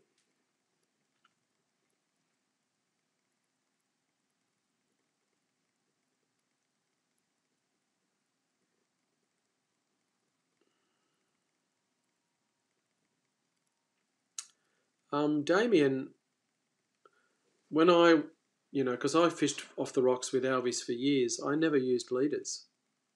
I mean, if I had a rig that had a leader, it was always, a bit of spare line that I'd had from the spool that I'd used to spool the Alvie. Back in those days, we didn't have fluorocarbon. So when I'm fishing for drummer, I don't use a leader. And I fish a lot off the rocks with unweighted pilchards. So that's basically just a whole pilchard on a gang hook with no sinker or nothing. And I get a burley trail going in the wash and fish with an unweighted floating pilchard. And that's a fantastic way to fish off the rocks. I just use a gang hook tied to the line. That's it. No leader, no nothing. So, yeah, I don't really use leaders. Okay, Ellis Billington. Oh, bait biddy. Gotcha. Okay. Bait buddy. Yep. Sorry. Bait biddy. Piscator. Best and worst weather for catching worms. Well, obviously a beautiful sunny day with not much wind, nice low tide. It's pretty awesome being down the beach. You often just want to jump in the water and have a swim while you're worming. That's pretty cool. I've gone for beach worms when it's blowing an absolute gale, but they're not turned off by the wind. It's just more uncomfortable for you and me when it's blowing out. Also, if the surf's really big and you've got massive waves, what happens is the waves, there's a lot of power when a wave comes and washes right up the beach, and then you get a massive suck of water as it's going back down. So that's a little bit harder when you've got a lot of water movement and there's big swell.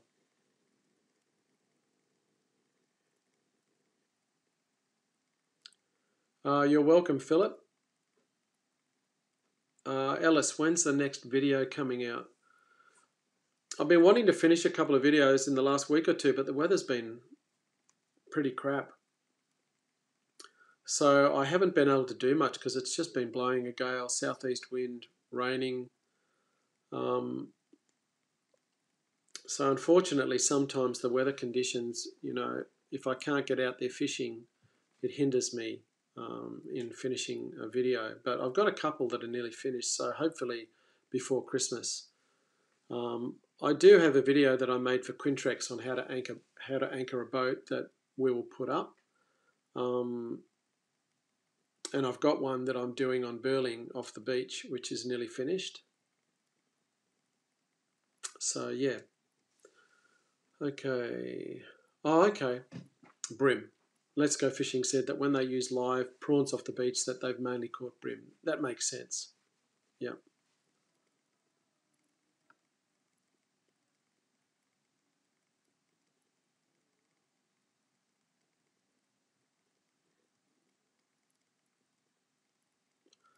Okay, that's the same question you asked before, I think, Damien. So,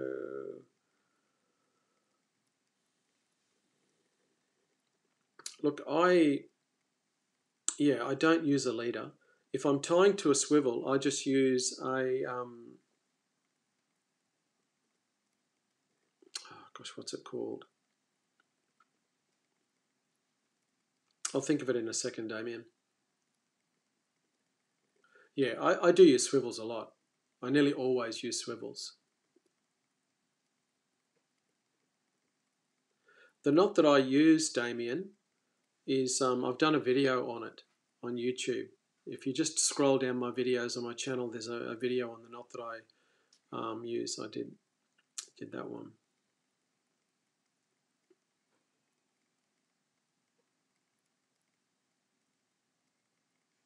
Okay.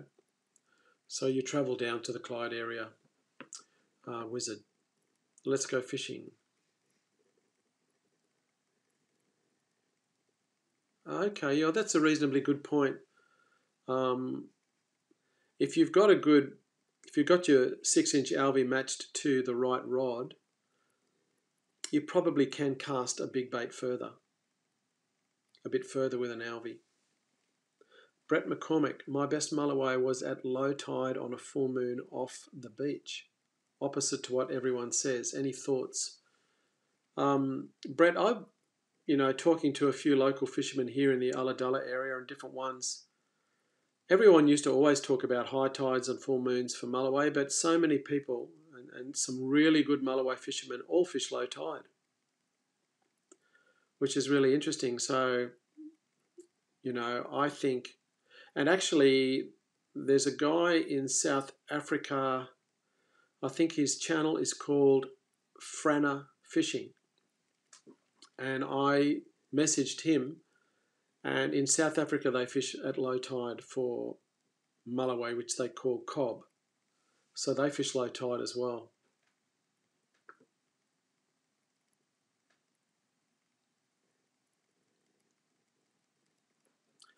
Rabbit the Fox. I haven't done slide baiting yet, but I think I probably will very soon. Yeah, I think it's a good idea. If you want to get a live bait further out, I think it's a great idea. Yeah. Stuart Styles.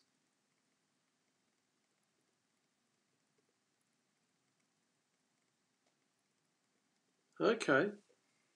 Measured my casting with 3 ounces and ganked hooks. Can only make 70 meters. Please do another video on casting. Stuart, I'd be interested to know what breaking strain line you had and whether you had a leader and how long your leader was.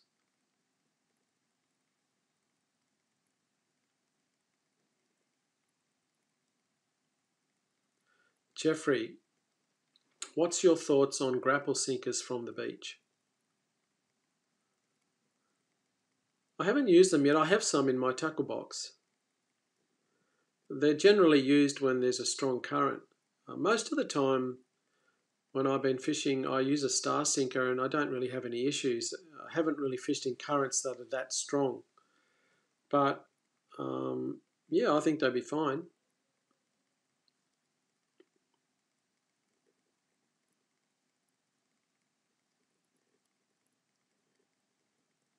Okay. All right. Well, thank you for that feedback, Otis.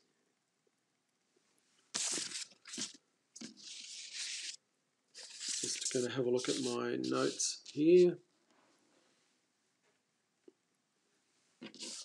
All right. So if any of you guys haven't already, just make sure if you're interested in joining Roger's Fishing, just head off to the website and I look forward to seeing you.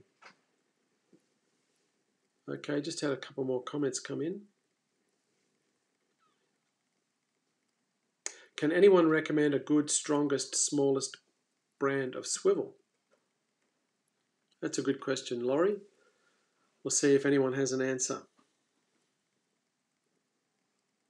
Okay.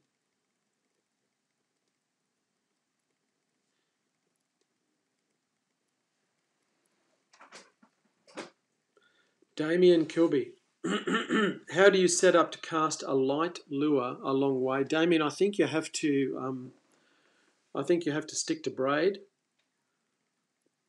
and use fairly light braid and make sure that your reel is well spooled. That's going to give you the best ability to cast distance.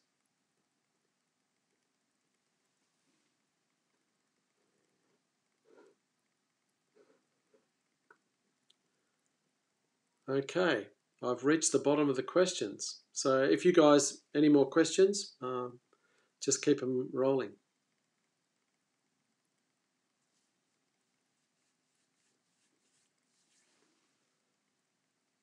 Stuart, 40-pound braid.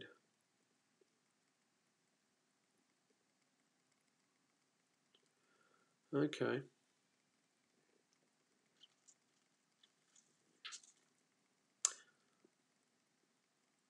You probably don't need 40-pound braid, Stuart. You could probably scale down. I mean, what are you fishing for? Because that's pretty heavy gear. A 60-pound leader and 40-pound braid. It just depends on what you're fishing for and where you're fishing. Because obviously, if you go to a thinner diameter, you're going to get more distance. Chris Fuller. Thank you, Roger. We love listening to you. Oh, that's really nice of you, mate.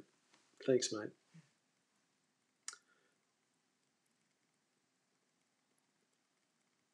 Thanks, Damien. Love your work, mate.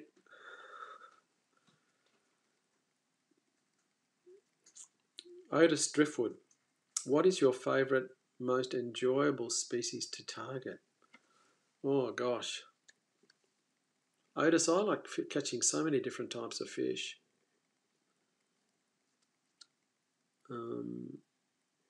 I mean, when I'm out in a boat, if I'm fishing offshore, I like fishing for snapper because they're a good fighting fish and they really run hard. I enjoy that. When I'm fishing off the beach, I just enjoy it in general and catching all the different fish. I used to really enjoy drummer fishing. I haven't done a lot of drummer fishing off the rocks of late, but that's something I've done a lot of. And drummer fishing is great fun, and I love eating drummer. They are really good to eat. Ah, Brian, how you going, buddy?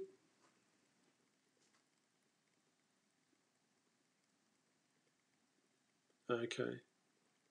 Ball type swivels are best and you get what you pay for. Yeah, there's different brands, different qualities.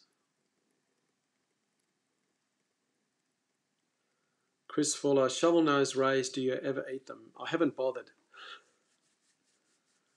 I'm not sure whether people do eat them or not, but I guess anything's possible if you're willing to give it a go. Okay, Trevor Vivian. I've just purchased a burley cage that I plan to put out on an incoming tide with a star picket. Have you tried this on the beach and did it work? I do burley off the beach, Trevor, but I use a simpler system. I wonder how big that... I mean, I suppose you could use a star picket. But when my burley video comes out, I'm sure you'll find that interesting. So hopefully I'll finish that really soon. Yeah, thanks a lot, Lee. Good night, mate. I'll see you sometime. Brian.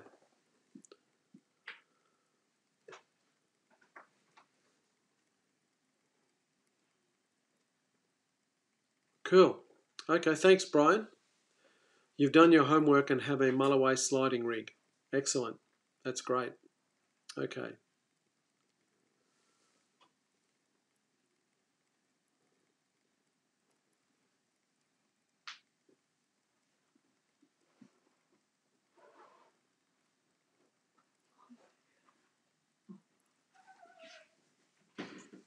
Okay.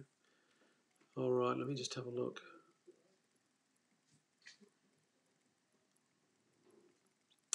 See, I'm just interested to know, Trevor, how big is the burley cage that you're talking about? Is it just one of those small ones that you buy from a tackle shop, which is like, you know, maybe 25, 30 centimetres long by 12 centimetres wide?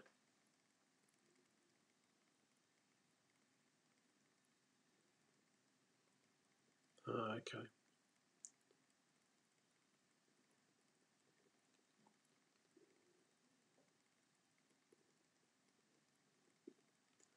So, Jeffrey, you use the ball bearing swivels. They have a more natural action with the leader.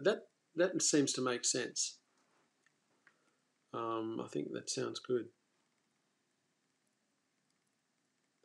Otis, what is your most memorable fishing moment or experience?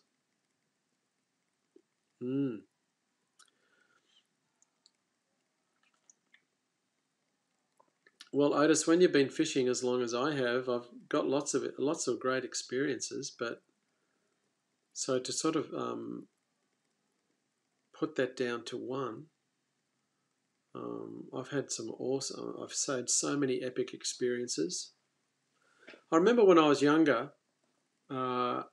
something that really I really felt good about was one of those things where I decided to start with nothing. And go beach fishing. So I went down to a boat ramp where people clean fish, and out of the bins where they put all the fish frames, I grabbed a fish head. So I didn't spend any money. I grabbed a fish head out of the bucket. I then took that fish head and went to the beach, and I used the fish head to catch some beach worms for bait. Then later that afternoon, I went fishing off the beach with the beach worms. I started catching whiting. I was catching whiting on the beach worms. I then had my whiting line and I was catching whiting, and then I decided to slab up some of the whiting and put some whiting slabs out. And I actually had would you believe, I actually had a hand line, a large hand line. I had a couple of beach rods and a hand line. And I had just a really short leader, and I put a whiting slab on the hand line, and I flung it out, tossed it out, then I walked right up the beach where I had my gear, put the hand line in the sand, and was continuing to fish with the worms. Then when I went up to my gear, I thought, where's that hand line? Where's it gone? So I'm thinking, man, something's taken that hand line. So my hand line had been a good 20, 30 metres up the beach. So I started walking down the beach and the hand line was almost in the water. And I picked it up and I pulled it in and I had about a 3 kilo tailor, quite a big tailor on this hand line. So then I put another slab of yellowtail on my other beach rod, and as soon as it hit the water, I got slammed. And there was just a school of tailor that were like all about 2 or 3 kilos. So anyway, I think I caught 5 really big tailor. So I had a bag of whiting and 5 big tailor. It was a moonlit night, I remember. I didn't fish that late. I could have stayed there and, you know, maybe caught a dewey. But I went home with the big tailor and the whiting. But the really pleasing aspect of it is that I just used my resources to start with nothing, and just used my own skills to catch bait using the fish head. And then I scaled up from the worms to the larger bait once I'd caught the whiting, and that was just a really memorable thing to do. Okay, so yeah, you get a lot of satisfaction out of that sort of thing. Okay.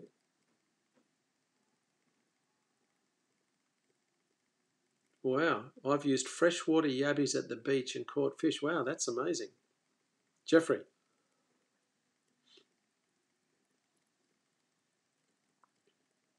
What's the weirdest bait you have used?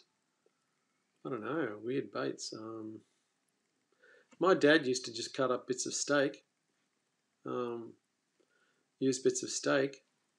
Actually, where I grew up in Narrabeen, we had a waterfront house on Narrabeen Lake, and my dad used to put set lines out at night, and often when we had a roast chicken dinner, he would put chicken skin, bits of cooked chicken skin on, and put a set line out and just go to bed. And oftentimes he'd wake up in the morning and he'd have a brim or a couple of brim that he caught on the chicken skin. But one night Dad put his little rod out with the chicken skin on, and he woke up at about 5 o'clock in the morning, and he's lying in bed because the bed's not too far from the front of the house, which is on the edge of the lake. He's lying in bed. He's thinking, can I hear my reel? Is that the drag of a reel I can hear? You know, he could hear the zzz. You know, he's thinking, am I dreaming or is that my reel? He's thinking, oh, I better get out of bed and go and have a look. So Dad got up and he walked out onto our deck, and the rod was in the rod holder, and the rod was buckled over like this. Anyways, he starts playing this fish, and 30 minutes later, he lands a 15 kilo jewfish off our backyard in Narrabeen Lake. And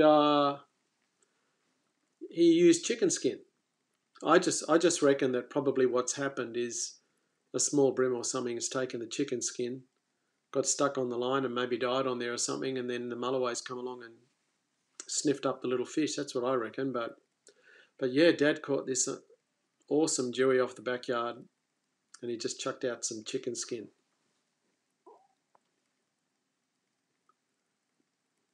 Okay, Trevor, okay, so that's a reasonable size burley cage, 45 centimetres by 15 centimetres. That's pretty solid. It's a good idea though. Burley cages for burling off the beach. In past years, a number of really good beach fishers have done that.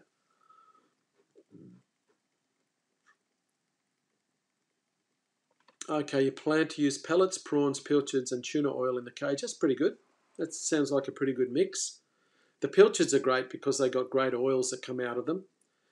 And adding a bit of tuna oil also is really good. You get a nice slick going with that. Okay, Stuart Styles. Yes, I enjoy starting without purchasing bait. However, must catch flathead or wife goes crook. Yeah. She just likes that nice flathead flesh. I do like eating flathead. They're awesome. Okay. Plan to go this weekend to a beach on the south coast. I'll let you know how I go in your private group. Okay, awesome. That'd be great. Otis. That's awesome. I completely understand it being difficult to pick one thing. Great story though.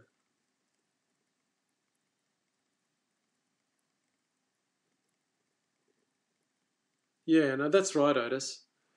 It's just good being out there. You know, I never have a bad day fishing. I'm always learning something. I'm just thankful. Thankful to be alive and thankful to be out there. I've done some pretty dumb things fishing. Well, you know, not that dumb, but like I was fishing outside. I was at a bait ground catching slimy mackerel and burling up slimy mackerel and yellowtail. And I would just lean over the side of the boat with a pilchard in my hand and just, you know, just munch it up so all the oils and goodies went into the water. And the slimy mackerel were around. And while I was doing that, it attracted a mako shark. And the mako shark was quite rapidly swimming in and could smell the scent and was coming right up beside the boat. And I had a gaff in my boat that was a relatively short gaff, about 1 metre long, and the actual gape of the hook on the gaff was probably, well, a good 10 centimetres. It was a decent gaff. And anyway, I burleyed up, and this mako shark came beside the boat. I put some burley, and I leaned over the side of the boat with the gaff, and while the mako was sniffing, I put it under him, and I just went like that. Pretty stupid thing to do. And I hooked the mako shark, but what happened was very violent. Nearly shook me out of the boat. Oh, man. That thing went nuts. Its tail flying everywhere, water spraying everywhere. I'm holding onto the gaff, and I'm like, this. And anyway, I just slipped the gaff off it, and it swam away. But that's one of the silly things that you do when you're a bit younger, I guess. I'll just have a look at a couple of these other things here. Mr. Faduli's Adventures. Wow. Can I ask something off topic about my reel being too high on the rod? Can I lower the reel position?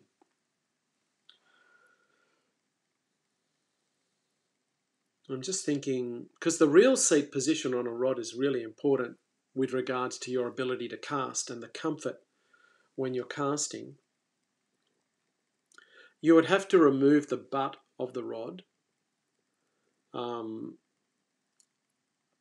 And I mean, if the reel seat's glued on there, I'm not quite sure the best way to get that off. It might be good to ask someone at a tackle shop who builds fishing rods if you can remove the reel seat. Generally, rods that have a high reel seat are built for overhead reels or spinning reels. They're not suitable for alvy reels, but it just depends on what type of reel. Okay, Stuart, you just gave me an idea. Killed a ram for dog meat. Never thought of using him for bait.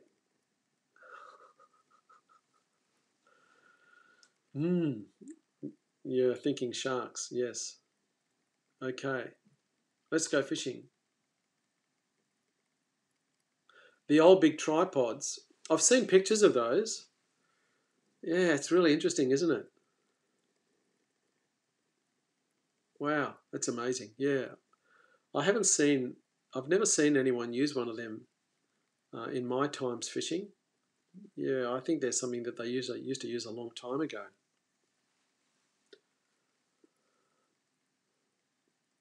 Jeffrey, with the sand crabs, I see quite a lot when I'm beach worming. Usually I stick to the worms and other baits, but I tend to think that they would be good bait off the beach. I think brim would obviously go for them. I think potentially mulloway would like the crabs because they occur naturally. Yeah, I reckon it's worth a go. The Mako shark, that Mako shark was only about, it wasn't huge. It was only about 1.2 meters, maybe 4 feet, but big enough to give me some curry. I've actually got another Mako story, which is even crazier than that. Does anyone want to hear my other Mako story? It's pretty wild. Just let me know, otherwise I won't keep talking about that.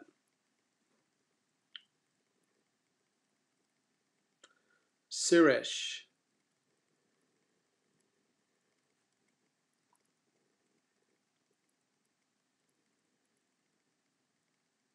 So Suresh, where are you fishing?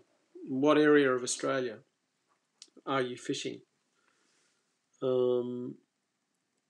If you want to catch tailor tend to bite more, unless they're schooling up in a feeding frenzy. They tend to bite more at night.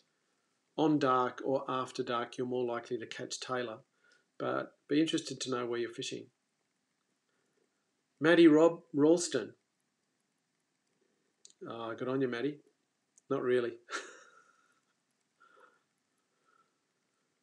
Laurie Saylor, you could try a bind-on reel seat so that you had two. Good idea, Laurie. Yeah, that's it. You can buy.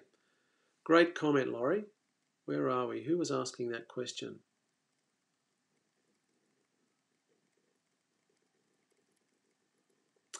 Mr. Faduli's Adventures. So Mr. Faduli, Laurie is suggesting that you purchase a bind-on reel seat. You can buy reel seats that you can even tape on and glue on or bind on. So you could actually have two reel seats on that rod. You could put a second reel seat on there in a lower position. So that's a good point. Daiwa Beastmaster.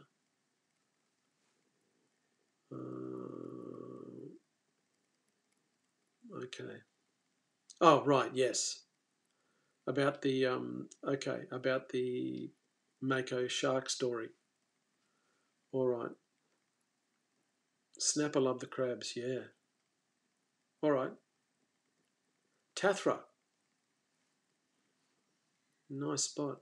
All right, so, okay, guys, I won't draw this out too long, but I'll tell you my, probably my wildest Mako story is I was going fishing, launching my boat at Long Reef on the Northern Beaches, fishing at a ground for snapper, which is about 5 k's offshore, and the water there's, from memory, about 180 feet deep. And we used to fish that area for snapper. And I was going out with a friend of mine named Phil, and we took this other guy, Peter, and he'd never been offshore in a boat fishing before. So I was out there with Phil and Peter. We're 5 k's out to sea, and it's one of those mornings where the water is like an oil slick. There's not a drop of wind. It's just perfect glass. But we're fishing in pretty deep water, and we're actually fishing. We're not using floaters for snapper because it's too deep, so we're fishing with snapper leads, and we're burling on the bottom. And so we're just relaxed. We're anchored up. It's a beautiful morning. We're fishing. I'm sitting on the back seat. I had a Quintrex at that point in time, an old Quintrex with a 55 horsepower Evinrude, and it was a 14.5 foot Quintrex. Anyway, I'm sitting on the back seat, and I was actually rigging or something, and I'm looking over like this, and then Phil, who was on the middle seat, all of a sudden, he flew back like this. He fell back like this, fell across into the middle boat and landed on me, and I'm like, what the heck? And as he fell back onto me, this Mako shark flew out of the water beside our boat. It just flew up out of the water until it was suspended in the air directly above our heads, about 2 or 3 meters above our heads. This all happened in a split second of time. There's just like a bang, crash, Phil falls back, and then this splash and this huge shark. And I'm looking up at the belly of this Mako shark, and I'm like, oh my gosh, I'm thinking if that thing lands on us, we're gone. Because this thing was probably more than 2 meters long. It was probably, a bit over 2 meters, maybe 7 feet long, and it was probably, like, I'm trying to say, this kind of round. It was a big shark. I thought, oh my gosh, this all happened so quick. It's suspended in the air above our heads. Anyway, we're kind of going like this, oh, and it came down and it landed across the back of the boat where, you know how you've got the outboard engine on the back of the boat. You've got the back of the boat, then the boat comes forward. It landed across the corner. So you've got the engine, and it's landed on an angle across the corner. I'm trying to work that out. And it's just come down and gone crash and landed on the boat, and then just was writhing like this. And it was whether it was going to actually end up in the boat with us or in the water. But fortunately, it writhed and it fell into the water. And where I'm there with Phil, Peter's up the front. He's never been out fishing in a boat before. And we're just in shock. We're just going, oh my gosh, what just happened? What the heck happened? And anyway, the next thing we know, we're standing there. Phil's rod goes, like this, it's just going wild. And about 20 metres behind the boat, whoosh, up goes the Mako again, flying out of the water, and the Mako's actually on Phil's line. And then all of a sudden I start yelling out, go Phil! Go Phil! Go Phil! And oh my gosh. Anyway, Phil's hanging there with his rod. It's buckled over like this onto this Mako. And then the line just broke. And I'm sitting there and I'm just going, oh. I'm going, what the heck? And we're just sitting there, oh my gosh, that just was so freaky. And I said to Phil, Phil, what happened? And anyway, Phil said to me he'd just put a bait on his line.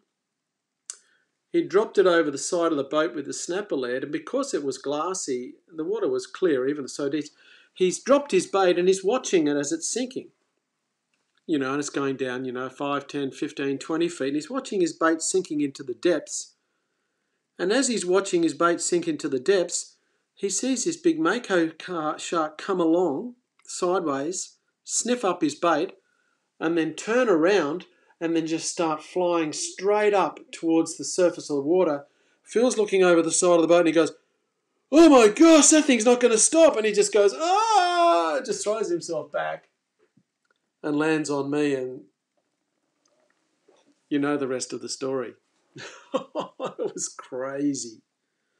Honestly, if that shark had have landed in the boat, I mean, it was touch and go whether it was going to writhe into with us or whether it was going to fall in the water. Man, that would have been pretty heavy. But anyway, so there you go. That's that was quite a surreal experience. So now I'm going to look back over at the chat and see that. Okay. So yeah, all right. What's going on there? So yeah, that's I'll never forget that situation, and I don't think Peter ever came out with us again. I don't think I invited him, but he didn't ring me up and say let's go fishing again. Wasn't my fault, but anyway, it was all good. Okay.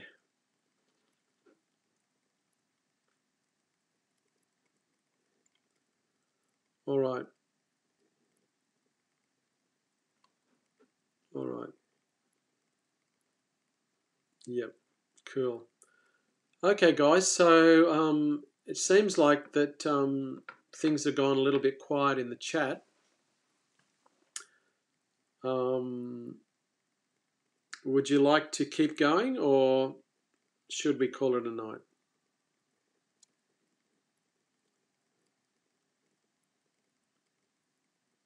Yeah, Otis, I guess if you had a GoPro on and it was running, it would have been pretty wild. But I'm just glad that that shark didn't actually land on me or on one of the guys, because it was too big and too heavy. It would have really done some damage. if it actually had landed on us. And fortunately, it landed on half on the boat and half off the boat. So it was okay, thankfully. Stuart Stiles saw a video of a South African using a low seat rod with an egg beater. Yeah, I've done that, Stuart, because I've got a few rods that are built for LV reels, and I've still used egg beaters or spinning reels on those rods, because when you cast, your hands are basically in the same position. You have one hand low on the rod and one hand high on the rod, just in a comfortable position. So you can still cast really well using an LV rod and putting a spinning reel on it, even though they're not designed for that.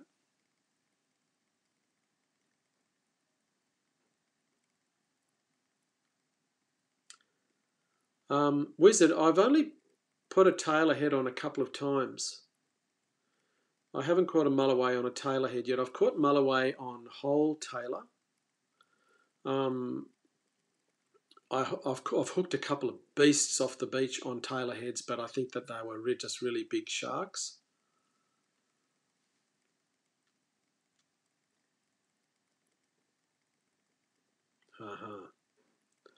Okay, guys.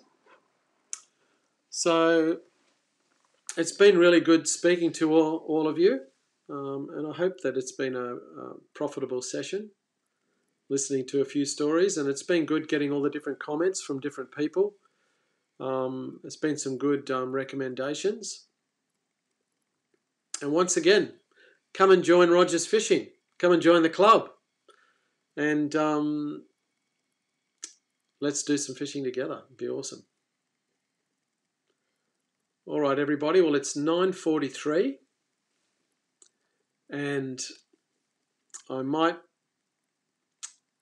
call it quits at 9:45. Jason Field. Oh, g'day, Jason. Nice to meet you, mate. Thanks, Otis. I really appreciate it. Okay, cool. Thanks heaps, mate. All right, Stuart. That's great. Yeah, thanks heaps, Brian. Thanks for your input. I really appreciate it. Thank you too, Laurie. Good night, Maddie. Yeah, and you too, Slap and Tickle. Thanks heaps. Awesome. Okay. All right, everybody. Until next time, I'll see you soon. I'm planning to do another live, definitely in January, probably early January, because where are we now? What's the date? Yeah, you're welcome, Wizard. Good night, Hayden. Yes, I'm planning to do another live similar to this early January, but I may do some other lives of a different nature, just general fishing lives. We'll see how we go. Big bang. Awesome. Go the big bang. Cool. All right. Have a great night, guys. I'll see you next time. I'll see you later.